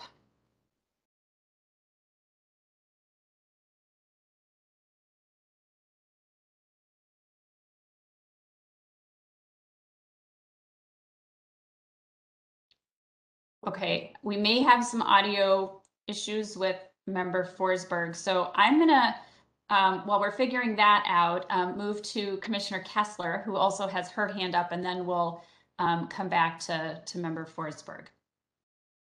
Thanks, Commissioner Stroman, and thank you for helping me figure out how to raise my hand. So I feel like I have learned something today. Also, thank you to the work group. This is a really important step forward, and appreciate the thoughtful effort gone into thinking about how we can support our local partners in how we do this well together. One of the questions, and I will just echo what Commissioner Stroman said. I know that we within the MPCA are thinking about how to actively integrate this into the work we're doing at where we are the RGU. And I'm wondering, is there an official kickoff date where like everything that happens beyond this date will use the new form? I don't know. I feel like I've been asked that question and I didn't know the answer, so I'm asking it, and I'm sorry if that's a silly question. I think it's a good question. Denise, can you answer that? Yes, Madam Chair, today is the kickoff date. So. Well, timely then. Thank you. Thank you for that. Madam Chair, this is Katie, and I can maybe just add one other thing with that, which is as we've been talking to RGUs, we realize that each RGU has a slightly different process for onboarding projects into their environmental review process. And so there is some discretion there for RGUs to onboard projects in the way that makes sense with their workflow. Thank you for that. It does look like Member Forsberg is back with us. So Ellen, if your audio is working this time, I know you had your hand raised. Yes, I believe it is. Can you hear me, Sarah? You're great now. Yes, thank you. Okay. First, I'd like to thank Nick for the great job he did of chairing the subcommittee, especially working with some of the less disciplined members, such as myself, perhaps. Much appreciated. I think the subcommittee did a good job in moving forward the idea that the project proposers need to be considered through this. And then also the idea that the numbers may not be perfect, but it's better to have numbers and estimates on time and cost than not to have any idea at all. And I think Nick mentioned this too. I think it's important that the subcommittee stay involved as the project moves forward. There will be a transmittal letter, I would assume, to these pilot projects to explain the context of climate change and where this fits into it, and then also in the evaluation phase of it.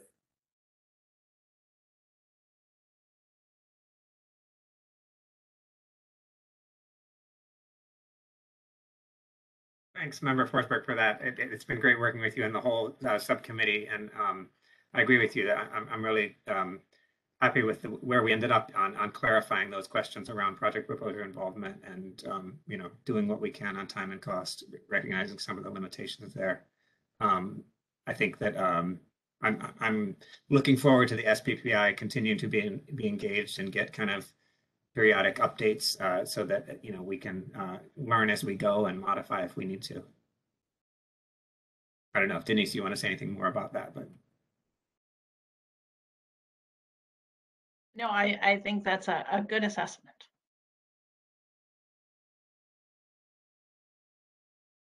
Great, thank you. Any other members have clarifying questions at this point? Again, we will come back for more discussion following the public input opportunity.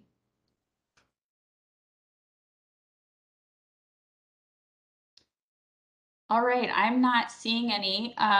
Nick and Denise, you did such a great job maybe with the presentation. Oh, it looks like Ben has his hand raised. I'm sorry. Yeah, no, I apologize. I realized I had to use the raise hand function. And yeah, no, but my question was just like a further clarification that I had with the question that I asked at the last meeting that we had, was just about when we'd be notified. I know you said today's the starting day, but you know, where we'll be filled in as members of the SPPI on some of those proposer meetings. Madam Chair, I think that, you know, our plan is to have folks who want to stay informed. We've created an email list through GovDelivery. And so every time there's a meeting where the pilot program will be discussed, or when the speakers meetings come up or the cohort meetings, we're planning to reach out through those distribution lists. For the speaker series, we're planning to post notifications in the EQB Monitor newsletter. And in addition, each time we send one of those emails, we will make sure that all SPPI members and ERIS members, and actually the full board, receives those notifications too, and invitations to attend the speaker sessions. The cohort meetings are intended to just be limited to RGUs who are going through the process and consultants. And so that allows them to sort of have that learning opportunity in a safe space. Okay. My assumption was that it was going to be closed to like public members, but that it would be open to SPPI members. But thanks for that clarification. Sure.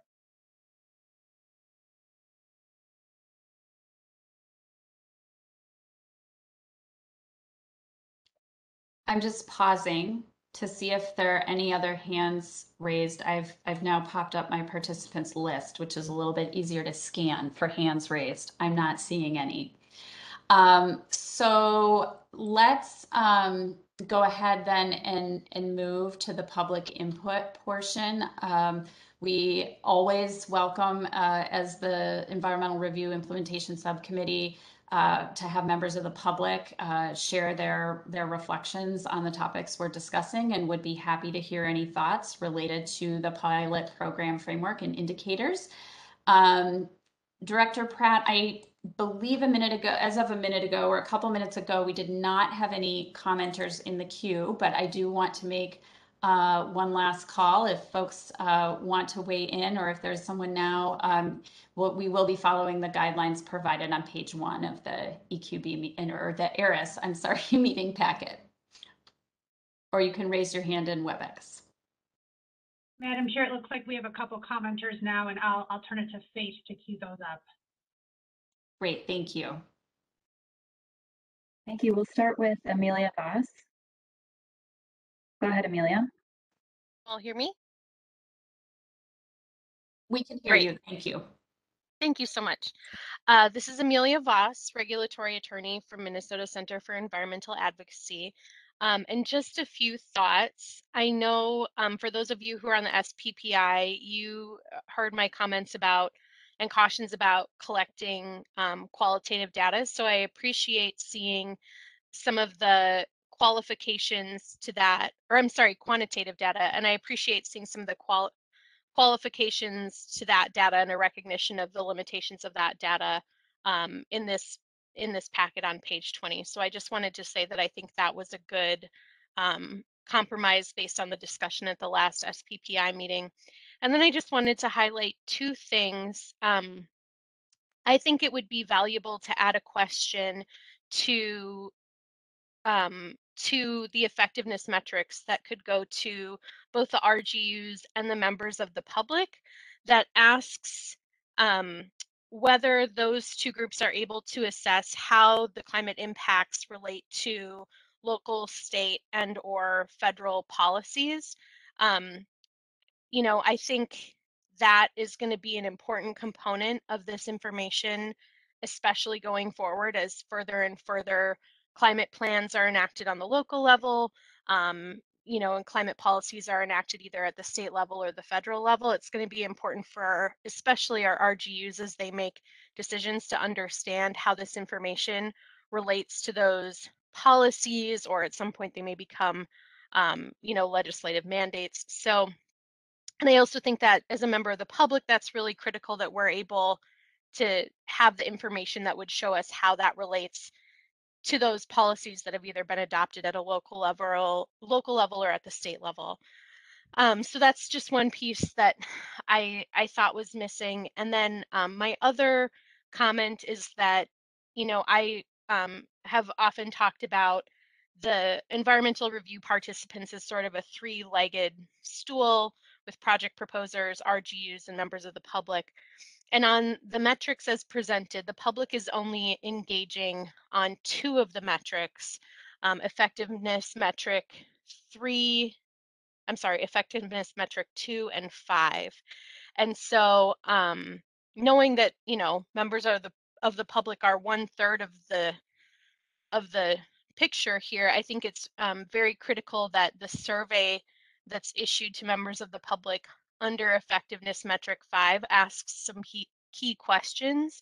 And just to offer up some suggestions, I think it's important that the public is able to weigh in on whether the questions were answered sufficiently to provide usable information. That's something I've raised before, that sometimes questions are answered with what I would deem as a non-answer, and I think it's important for the public to be able to weigh in on whether they feel the questions were sufficiently answered to provide that usable information.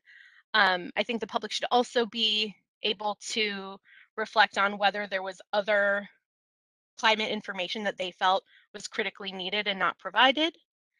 And then lastly, I think it's important for the public to be able to weigh in on whether the forum provided usable information about mitigation options for emissions. And I just want to say a brief piece about that, in that as we look at this information and as we gather this information on individual projects, I see providing the public with mitigation opportunities as kind of an exciting path forward for an environmental review that could get us out of a place of, you know, we oppose this project because it has climate impacts, to we could support this project if, you know, it adopts the low-hanging fruit of greenhouse gas mitigations that could also have real long-term benefits for the project. I think having that mitigations discussion can create a path forward and a compromise path forward that's often been lacking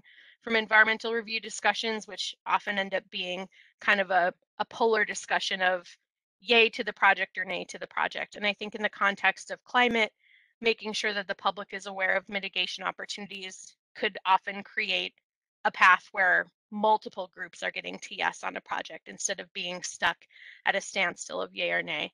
And so I just wanted to add that because I think that's, even though the mitigations don't seem maybe like as fundamental as quantifying the greenhouse gas emissions, I think they actually are going to be really important for helping find some common ground and paths moving forward as all of our communities in Minnesota and all of these projects are grappling with climate.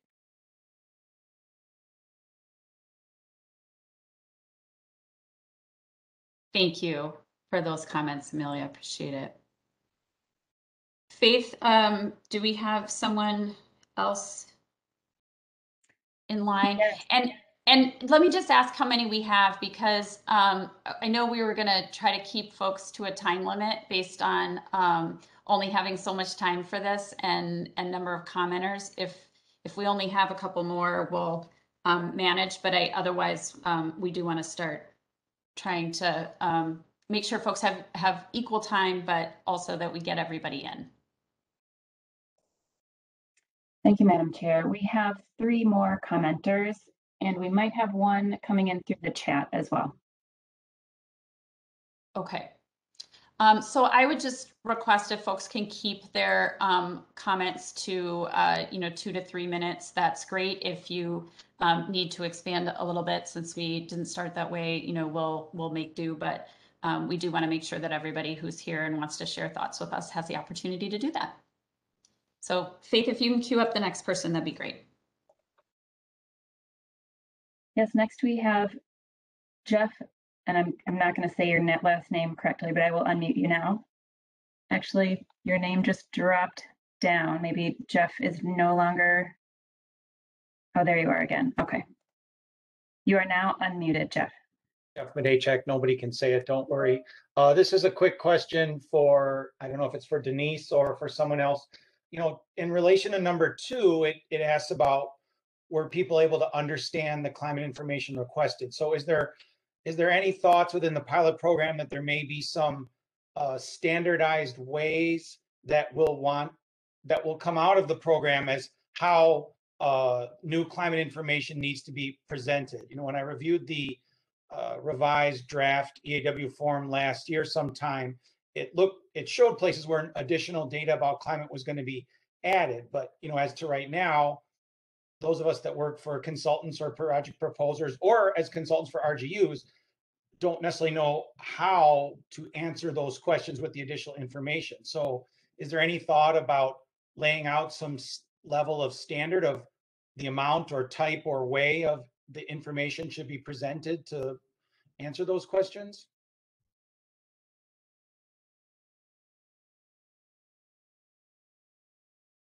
Madam Chair, I can answer that Yeah, question. Denise, I was going to ask you if you could take a crack at answering that, please. So it is a challenge, and I acknowledge it's a very good question, because right now the way the program operates is the RGU has discretion for determining what information is needed and how those assessments are completed based on project specific details and the nature and location of that project. And so we acknowledge there will be variability among the need for that information.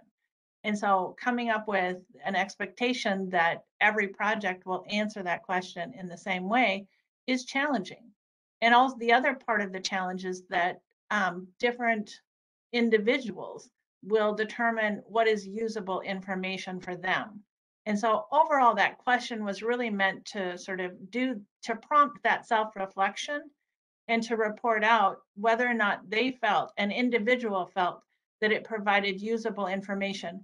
We could, again, do some more of a qualitative, capture of information, so that if someone answered no to that question, we could ask them to give us a little bit more detail or information about what they feel might have been usable climate information that was not included.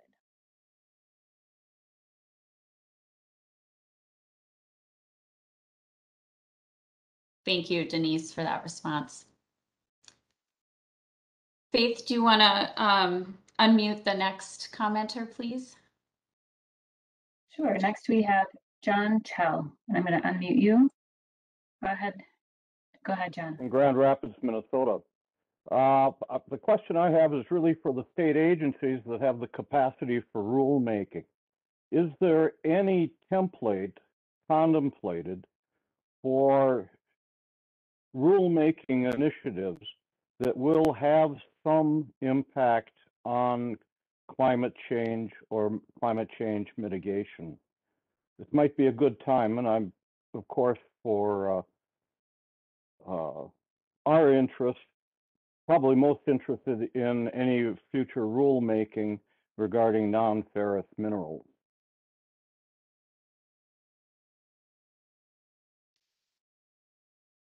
Well, John, thank you for that question. I think two things. One is this conversation and this public input opportunity is really focused on the climate related changes to the EAW form. And so any agency rulemaking that might be related to or separate from that really is outside the scope of what the subcommittee is contemplating right now. I think certainly I will just say from DNR's perspective and to the topic you raised, I'm certainly happy to chat with you offline about, and I'm assuming you're aware of our review that we're undertaking per court instruction. But I'm happy to have a conversation with you offline.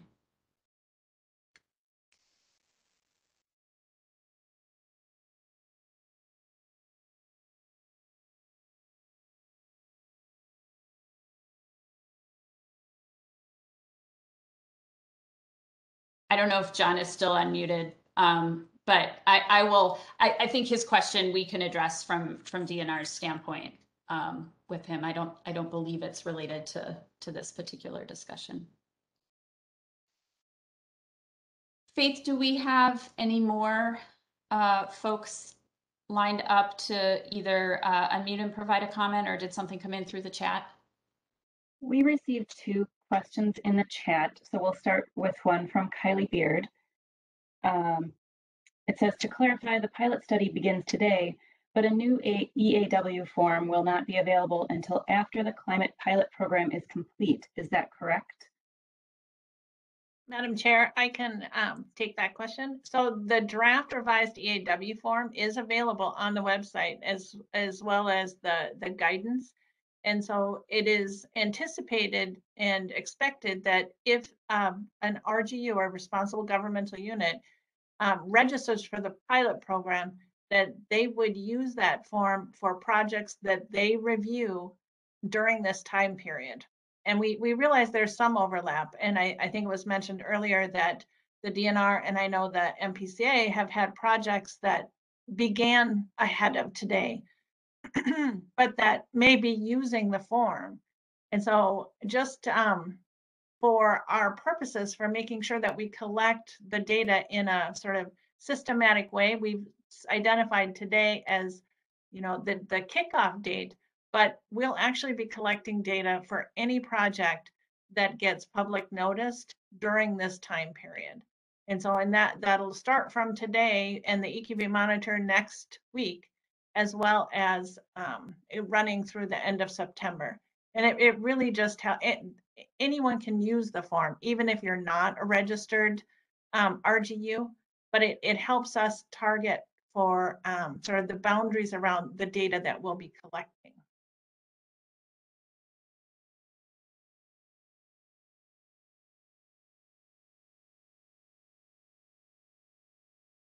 Great. Thank you, Denise. Faith, did you say we had another question in the chat? Yes, we do. This one is from Jesse, and I don't know how to pronounce Jesse's last name.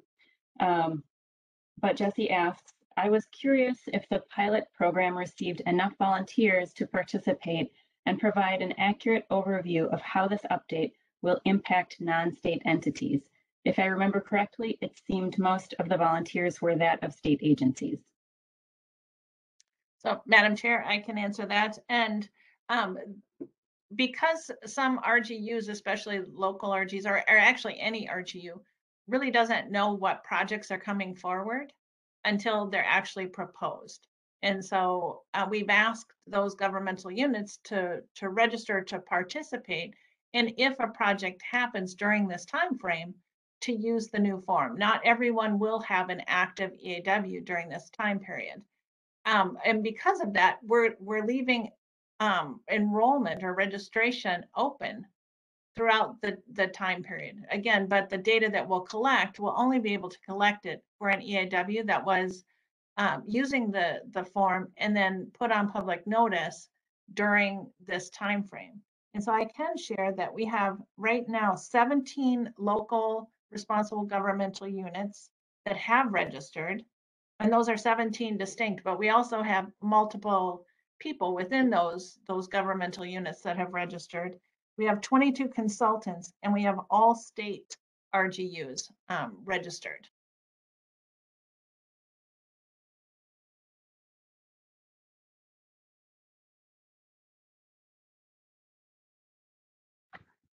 Madam Chair, we don't appear to have any more commenters except that John Chell's hand is still raised. So I'm curious, John, if you have an additional question, I'm going to unmute your microphone now. Go ahead, John. Oh, my apologies. I have no question. And Sarah, thank you for the comprehensive answer. So I apologize. And frankly, I don't know how to unraise my hand. Oh, there we go. That did it, John. Congratulations, and thank you for your understanding, and either Assistant Commissioner Bob Meyer and I will follow up with you. So, well, thank you for the folks who were here and provided either comments or questions. As we move into discussion of the subcommittee, and that discussion really is to consider recommendations from the SPPI, from the overview we got from Denise, and the feedback we got from the public.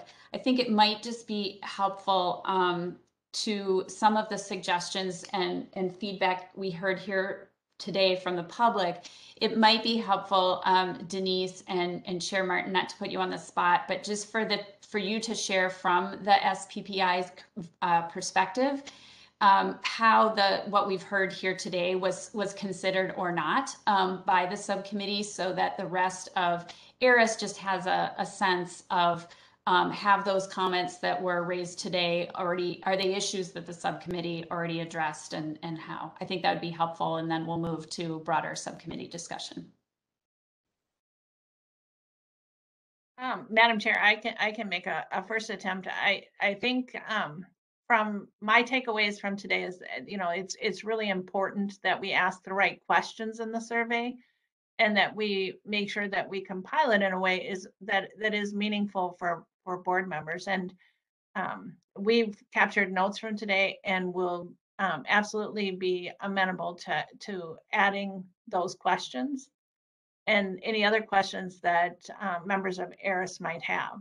But again, from the other discussion, I think we've anticipated, and the proposed framework actually will accommodate those concerns, such as the discussion about time and cost and how that information will be collected and presented. Thanks, Chair Stroman. I guess maybe two things that I would add to that. First of all, Jeff M, with the long last name, sorry, Jeff, asked a question around, how do we help people working with this form answer questions, and is there a standardized way? And we have talked a bit about that. I think it's challenging because there's so many, the EAW form is trying to be general for so many different types of projects, that it's difficult in the form to say, if, do it this way, because your project may or may not even affect a particular emission source, right? But what I did want to say is, so while the questions in the form are a little bit at a more general level, around carbon impacts, sort of greenhouse gas footprint of your project, and climate trends expected in the area of your project, the state agencies have done a really strong job, I think, of trying to provide guidance and tools for those things. So obviously, if somebody's coming to it talking about a specific project, they know exactly where that project is. They can use some of those tools to look at what climate impacts might be expected in that region. I think they're pretty usable, actually, but I do think that one of the really key goals of the pilot program is to learn where more guidance is needed, and consistent with obviously staff limitations that EQB and the other agencies may have, to be able to provide more tools if it's not clear how best to answer questions, and then if the questions on the form itself could be made clearer, because people are struggling to understand what a question means, to make those kind of changes. So we are really trying to, not, as Chair Stroman said, we're not talking about whether or not to have climate questions on the form. That decision has been made, but we are talking about, how can these questions be made clear and sufficient guidance be provided. So that's certainly something that may evolve through the pilot program, and that, pilot program between now and December, there may be changes or additional tools that are provided. So that was one thought, and I wanted to, we have talked a bit about that, and I know that's the intent of EQB staff, to continue thinking about that. The other thing, Ms. Voss mentioned the sort of important roles of project proposers, RGUs, and the public as sort of the three actors or three legs of the stool in the environmental review program. We had quite a bit of discussion around that, and I think that it is really important to consider, for the pilot program, to consider how this information is usable and used by all three of those actors. But we also recognized in a lot of our discussions, the people that are directly trying to figure out how to answer questions and use the tools are the project proposers and the RGUs. So we want to make sure that from those two entities, we're getting their impressions about what can be made clearer or easier about the process. And then, of course, it's equally important then is the public getting the information it wants out of the resulting process, but the public is not actually answering the questions.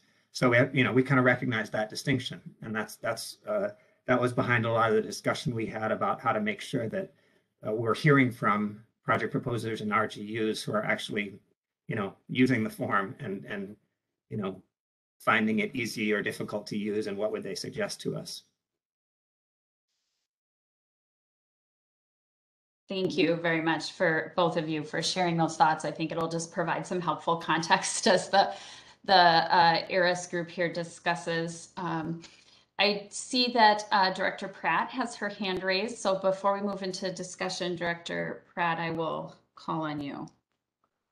Yeah, thanks, Madam Chair. And I'll just add to the two previous comments that as I've been discussing this with the staff team and with SCPI members, another thing to note is just that this is an adaptive learning exercise. We have designed and laid out in the memo, to the best of our understanding at this point, what is the best way to approach this. But we might learn along the way, say we get a few months into this pilot program and we recognize, hey, there's an additional question here that we could ask that might give useful information, or there's another conversation that we need to be having to help fill in some of the gaps. We can do those things. We'll do what we can to kind of follow the information that we think is coming out of this process, and that's going to be useful to the board. So it's that balance of having a smart design, but also being flexible to what we're learning along the way. Thank you for adding that. That's really helpful, because I think obviously that's part of the value I think we all saw in doing the pilot in the first place. And so to know if we encounter a gap and see something we can adapt, I think that's really helpful. So I want to open up this discussion to members of ERIS. If folks have thoughts on what has come forward from SPPI or what you've heard from members of the public today, and we'll have some discussion, and then any thoughts we want to share back as we as Director Pratt said, go into adaptive mode and continue to refine the pilot program framework.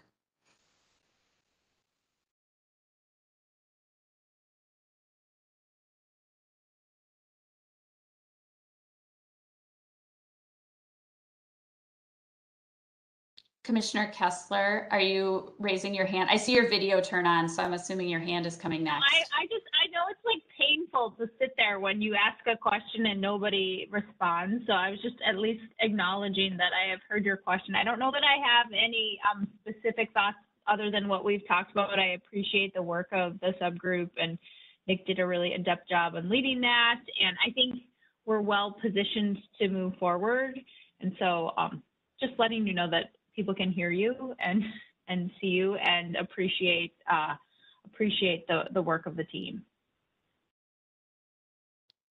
Thank you for that. I appreciate that. I have in these virtual settings gotten comfortable with just some moments of silence as people, gather themselves, find their the right buttons that they want to hit. So, but I do appreciate knowing that folks can hear me, and I know that everybody is engaged in this topic. So, Member Forsberg, you had your hand raised, and then I'll go to Member Heidi Tollefson. Yes, a question for Denise. Earlier, you mentioned that there were 17 RGUs that were registered as participants and 22 consultants. And I guess, is that list available? As you know, I'm concerned about the rural area having input into the pilot. And is the application period for being a pilot project open now? Will it close at some point? Madam Chair, Board Member Forsberg, no, the registration is open, and what the registration allows is just to give us your contact information so that we can make sure that you know about all of the opportunities for support and learning as you go through the process. You don't have to be a registered participant to use the form or to try out the form and publish an EAW during this time. We have an active recruitment process going on right now, and that we're actually going through and identifying over 300 RGUs statewide that have submitted EAWs over the last few years, and making one-on-one phone calls to them to make sure they're aware of the opportunity. And to be honest, we have heard from some outstate RGUs that they do not and would not participate in the process for any reason. But I think our goal is to make sure that they know about the opportunity, they understand what's being asked, and they understand that it's an important opportunity for them to try out the form and provide their input, which will result in the questions and the framework that ultimately is included in the final EAW. And so we share your commitment to making sure that every voice is represented in the data that we collect. So I guess what I'm asking, Denise, is what the status of this recruitment program is, who's applied, and when it will end, when the period will end. The recruitment has been going on since, I believe, November. And I think it will likely go on through August, since any project that would begin after that date would not likely be ready for notice. But again, we're not going to turn away anyone. I think if you want an end date, it would be the end of September when we have completed our data collection. All right, thank you. Member Heidi Tollefson.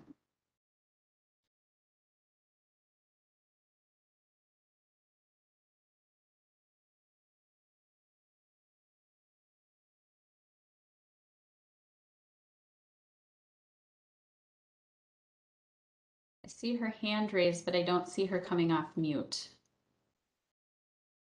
I was waiting for you. Oh, Madam Chair. Okay, thanks. Sorry, yeah, go ahead. Okay.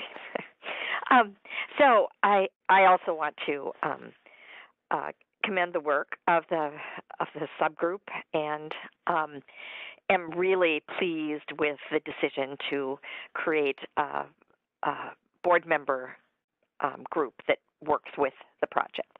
And I think Nick's doing an excellent job. I also appreciate the clarification of roles in Table 1 in the pilot program participants. I think that's really, really critical to understand and accommodate all those roles. I had two questions that actually are related to public comments that were made. Amelia Voss spoke about mitigations. I really could not agree more about the importance of the question of mitigations and whether or not there is usable information for mitigation development. And I'm coming at that from being a small, I'm a planning commissioner for many, many years in a small township, and I've watched the process both in my jurisdiction and also particularly the county jurisdiction. And I know that people are extremely concerned about the resources that they and their communities and the impacts on resources and communities. And I agree that trying to create some kind of refocus on mitigation options is a way to deal with the oppositional nature of many of these projects. And I further think that or hope that the question of mitigation and whether or not there's usable information could be added to the metrics that you have, because I think that's extremely relevant to RGUs, in that one of the major ways in which RGUs are challenged by their communities and use the information in an EAW is to create conditions that will make a project acceptable or manageable or have less impact on the community. And so I do think this is a really central question, and not at least as information is important. You know, from my perspective, is the GHG emissions questions, which are pretty abstract for most of the public. So that's my advocacy position on that particular item. And my second one refers to Jeff's comments. Now, if I took correctly that Jeff is a consultant, and it seemed that one of his questions was, where am I going to get guidance about this? And after our citizen briefing, in our citizen briefing, Denise reminded me about that many of my questions were addressed concerns were addressed in the guidance documents. So my question to the group and the pilot project is, how are you going to use that excellent guidance tool in your training and discussion with the RGUs and consultants? I would love to see in the EAW form a little note at the bottom of each of the relevant climate sections. See guidance page 22. See guidance page 44. Perhaps everyone who looks at an EAW form and contemplates filling it out knows how to use the guidance, but I'm not sure that's true. Especially among small RGUs and project proposers who are just regular people and who go ahead and try to do their own work. So I'd appreciate any feedback you have on that, or just your ear. And thank you very much.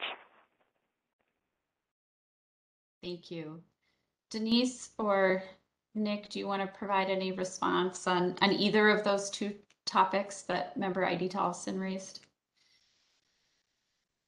So, Madam Chair, I can talk about the questions related to the guidance, and I think it's Board Member Martin brought it up, and we've discussed earlier too that one of the primary reasons that we're doing the pilot program is to learn where there might be gaps.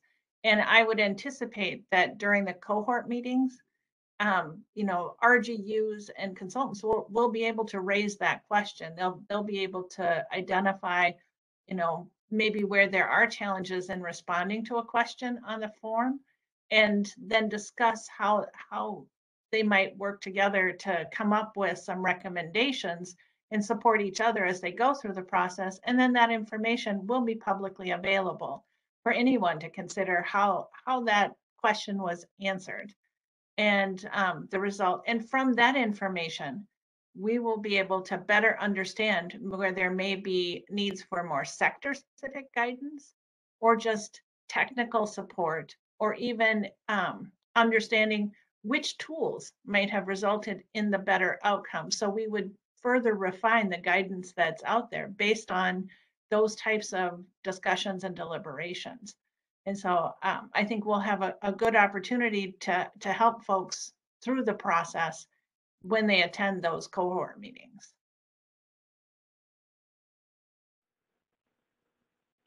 Madam Chair, I would probably just use too many words. My basic question was, are you going to use the guidance that you've created in the discussions and in the training for the consultants and RGUs?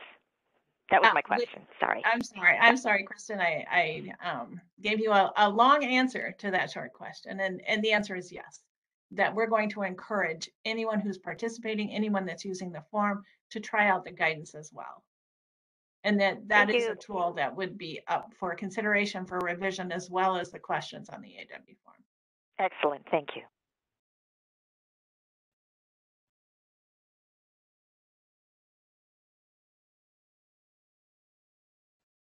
Did that fully address both of your comments, Member ID Tolleson?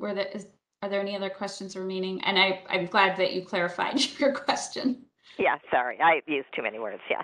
So let me see if I can simplify my first one. How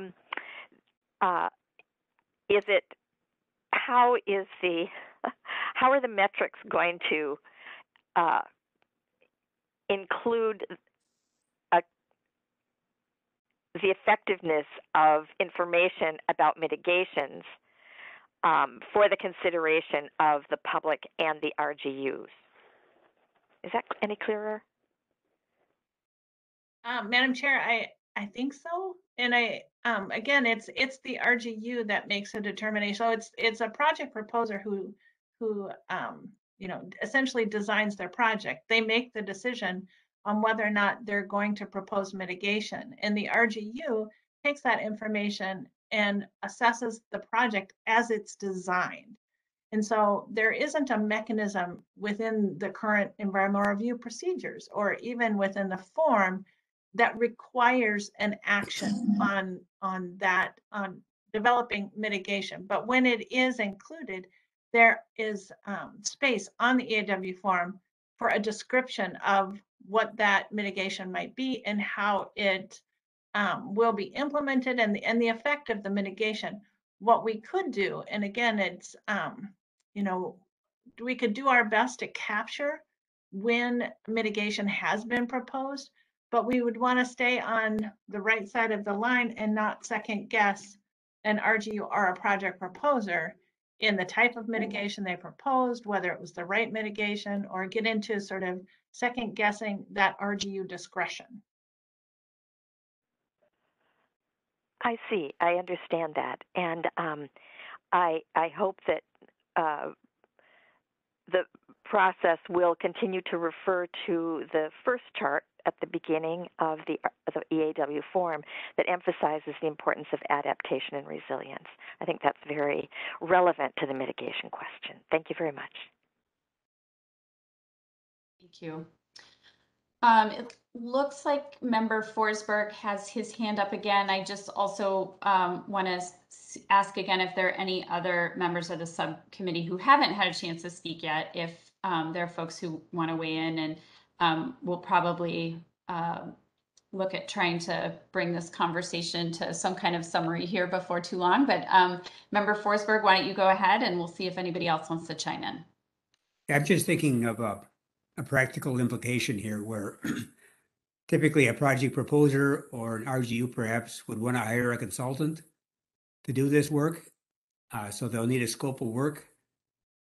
The consultant will have to put together a cost estimate for doing that work or commit to a cost for doing that work.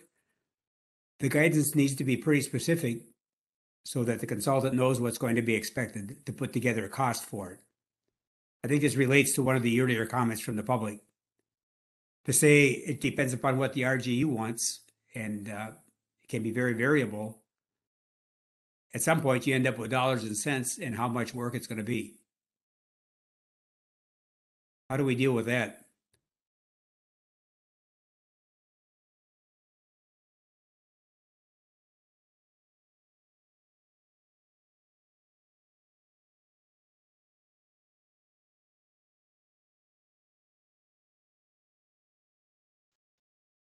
Member Forsberg, I might suggest that I think, I think that in some ways it's good to put that question on the table. I'm not sure that's one we can answer right now. I think that's, part of the learning process of the pilot and part of what ERIS and the board will have to wrestle with after the fact, right? And again, is the information usable? Is it useful to proposers, to RGUs, and to members of the public in their various roles? And is the value of that utility, right, sort of balanced with cost? I mean, there's always a dollars and cents component, and there's always a value to information. And I think, absent sort of seeing the totality of that, right, I think it's hard to equate values with dollars and cents on one column, and there's no dollars and cents on the other column. It's values. And so I think we'll have to wrestle with that as we get that qualitative data back, right, and have to consider that into our informed decisions. I'm just thinking of myself as a county engineer, say, and I need to do an EAW for a project, say a bridge project, need to hire a consultant. How do I write up the scope of work, and how does a consultant put together a bid on that work unless there's specific guidance on what's needed?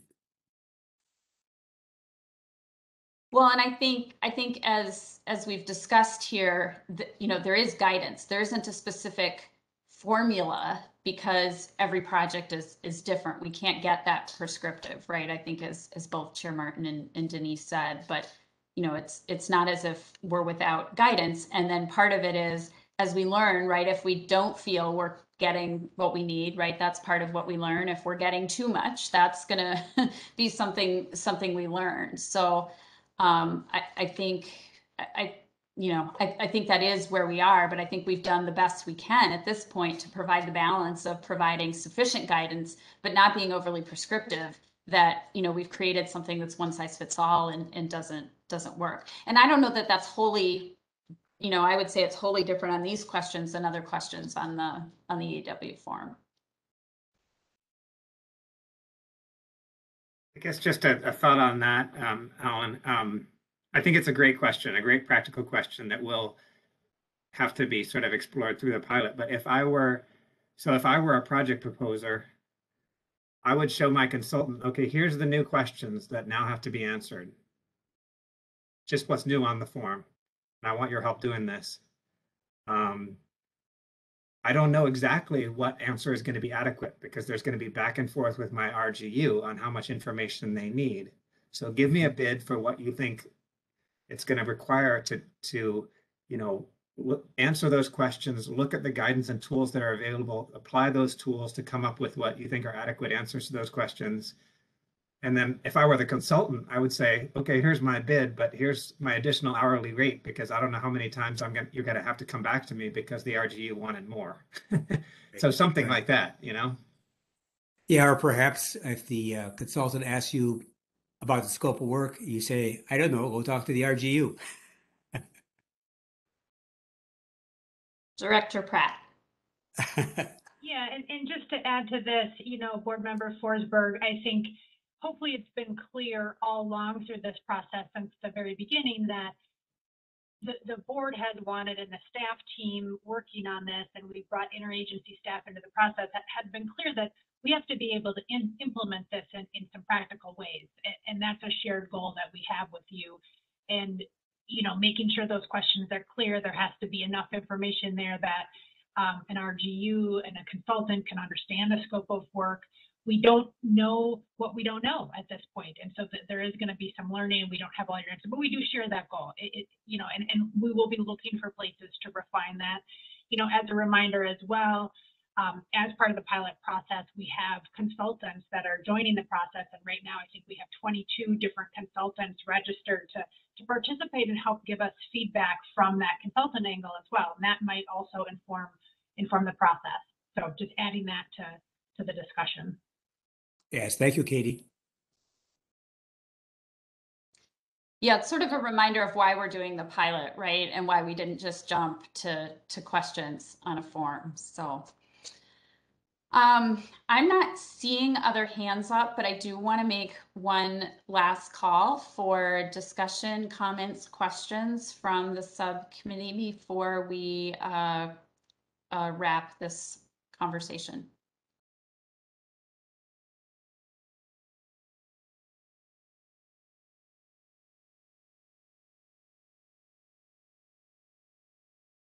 Okay, I've sat in my comfortable silence for a moment and I'm still not seeing any. So I really, again, want to thank the SPPI for and all the members of that team for the work, and Chair Martin for your leadership of that group, and Denise, obviously, for your work and presentation here today. I think actually we've had some good discussion and questions, but I think the fact that we haven't had more is really testament to the work that you did. And I think to Member Heidi Tollefson's point, the fact that we made the right call by setting up a group that could dig into that. So I wanna take a moment and just appreciate that work. At least what I've heard today, I think, some good questions and some good reminders that this is a learning process. This is going to be adaptive. That's the reason we chose the pilot route. I haven't heard, and I will just check this. Someone can disagree if they feel differently. Haven't heard any specific suggestions for change or any red flags that have come out of this discussion. I think we heard some really good comments about again, making sure that we can consider the practical applications and making sure that we are asking the right questions in the survey to get the right kind of information from proposers and consultants and RGUs and of course the public as well. And so as I heard the responses, some of the issues that were raised about mitigation and other aspects of that, we can address that as we move through the pilot and continue to refine survey questions and continue to identify gaps. And so I think based on what I've heard, that would be my suggestion of how we proceed forward. But again, I will just check that suggestion and my summary of the discussion here if either staff or fellow members of this subcommittee want to weigh in. Madam Chair, I think those were my takeaways too, that most of the work that we'll take away from today are sort of adaptive changes to maybe the survey questions, but that we need to be mindful and watching some of these key issues as we deliberate through the pilot program process.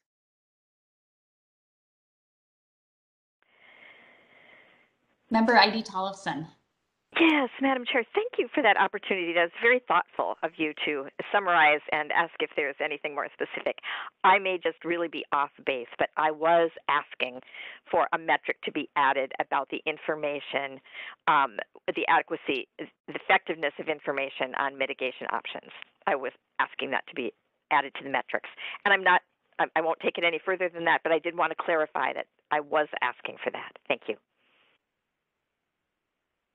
Thank you for that clarification, Member Heidi Tollefson. And I think what I heard Denise say in her response was that's not precluded, because the question that's in the framework and the memo that came forward is the information usable, and that the mitigation piece clearly can be part of usable information, and so that can be accommodated as part of the adaptive piece. So, Madam Chair and Board Member Heidi Tollefson, I agree that I think we could get at information in the survey to respond to that type of question. The challenge with developing it as a metric would be that if we did that, we would say whether or not the questions were effective, if only if they resulted in that action, that mitigation, and that would be a little bit of overstep between the role of the EQB versus the role of the RGU in determining that effectiveness. And so what I could do is work with you offline and see if we could come up with some language that might further refine some of the metrics to sort of get at your desired boundary for how that information is used. Again, that's the purpose of the metric, is to have a clear shared understanding of how the information that we capture will be used by board members when deciding on the EAW form. But I would be happy to give you a call and see if there's something that we could come to make sure that your needs are met too. I would appreciate that, Denise, and particularly because, as I understand environmental review and even EAW, mitigation is an important factor. So I really would appreciate that. Thanks very much for the offer. Great. So member ID Towson, does that, between that work that you can do with Denise and the changes we can make on the survey, does that address your specific request? I just want to make sure. Yes, thank you very much, Chair Stroman. Good, thank you. Any final thoughts, questions? Chair Stroman, this is Executive Director Pratt, and I'll just chime in. You know, one of the things that I think is hard to express, but I just wanted to share with board members here is the seriousness with the staff team really takes the feedback both from the board and from members of the public, and we really take it back and wrestle with it. We don't always in the space of the meeting have the right answer or have the perfect solution, but we take these notes and, you know, in our team discussions, we wrestle with this information and we get to better results. And I just think back to where we were, you know, 6 months or a year ago, and, you know, the real transformation that's taken place and the refinement of our thinking, and we've gotten clearer at every step of the way about where we're going and how to describe this and what's needed. And that's in part by the, you know, really good feedback and tough, challenging questions that we get. So we can't always, you know, map every step of our journey and every, you know, thought process that we go through, but I can assure you that we really do take this feedback to heart and use it and work with it. So we appreciate that. Yeah, Director Pratt, thank you for that, because I think you know, this item is on our agenda as a discussion item. We aren't taking votes and, you know, motions on specific additions and things, but I think it is important to know that the discussion matters, right, and that the input matters, and what we're trying to do, again, because this is not a final product, it's an adaptive pilot process to continue to get that feedback and continue to make the product better. So appreciate that. Member Forsberg. Yes, Katie referred to a journey we're on, and there are some waypoints along that journey that, as a subcommittee member, I would like to be informed about. One is the pilot projects, the RGUs that are going to participate up to, say, a certain date. So we can look at the distribution around the state. And then as the survey questions are developed, what are the survey questions? And then the evaluation, as the results come back in, how is the summary of that evaluation going to take place? So I don't know how Nick feels about it, but I'd like to see the subcommittee get information from staff at some waypoints along the way here. And Member Forsberg, I do believe that both Denise and Chair Martin mentioned, you know, the ongoing work of the subcommittee. And so I think that request is appropriate to take to the subcommittee and have, you know, the subcommittee work with staff as to the appropriate check-ins and milestones. And then obviously, you know, I know ERIS will continue to have interest, as will the entire board, but I think those are very appropriate issues to take up with the pilot implementation subcommittee. I would also note it must be a lot warmer in St. Paul, because I see behind you, Sarah, a lake with ducks and green trees, and gee, that looks nice. It's not like that at all in Mankato here. Well, I will assure you, it doesn't actually look like this outside my window, but it's a little bitter, a little more bitter today than it has been. So I thought I needed to have some open water and sunny weather in my background. And those are loons actually in the background, but they're so small you can't see them. That does. Well, thank you for the explanation. I was ready to move to St. Paul. All right. Well, I thank you for your additional comments there, and thank you to all of the subcommittee members and all of the members of the public who joined us today and shared your thoughts and participation. I think, again, this has been a really thoughtful discussion. These discussions are really important to making sure that the pilot is as useful as it can be and that we really get the information out of it in order for the board to make a good decision at the end. So thank you. That does conclude our work for the day, and we're at the end of the agenda. So I would at this time consider a motion to adjourn. Would someone like to make that motion? I'll make a motion, Al Forsberg. Thank you. Is there a second? I can second that. Thank you, Commissioner Kessler. All those in favor of the motion to adjourn, if you could unmute yourself and please signify by saying aye. Aye. Aye. Aye. Any opposed to the motion to adjourn? Hearing none, the motion carries and the meeting is adjourned. Thank you all very much for your time today. And Katie and Denise and the rest of the team there at the EQB, thank you for all of the great support for the ERIS subcommittee meeting here today.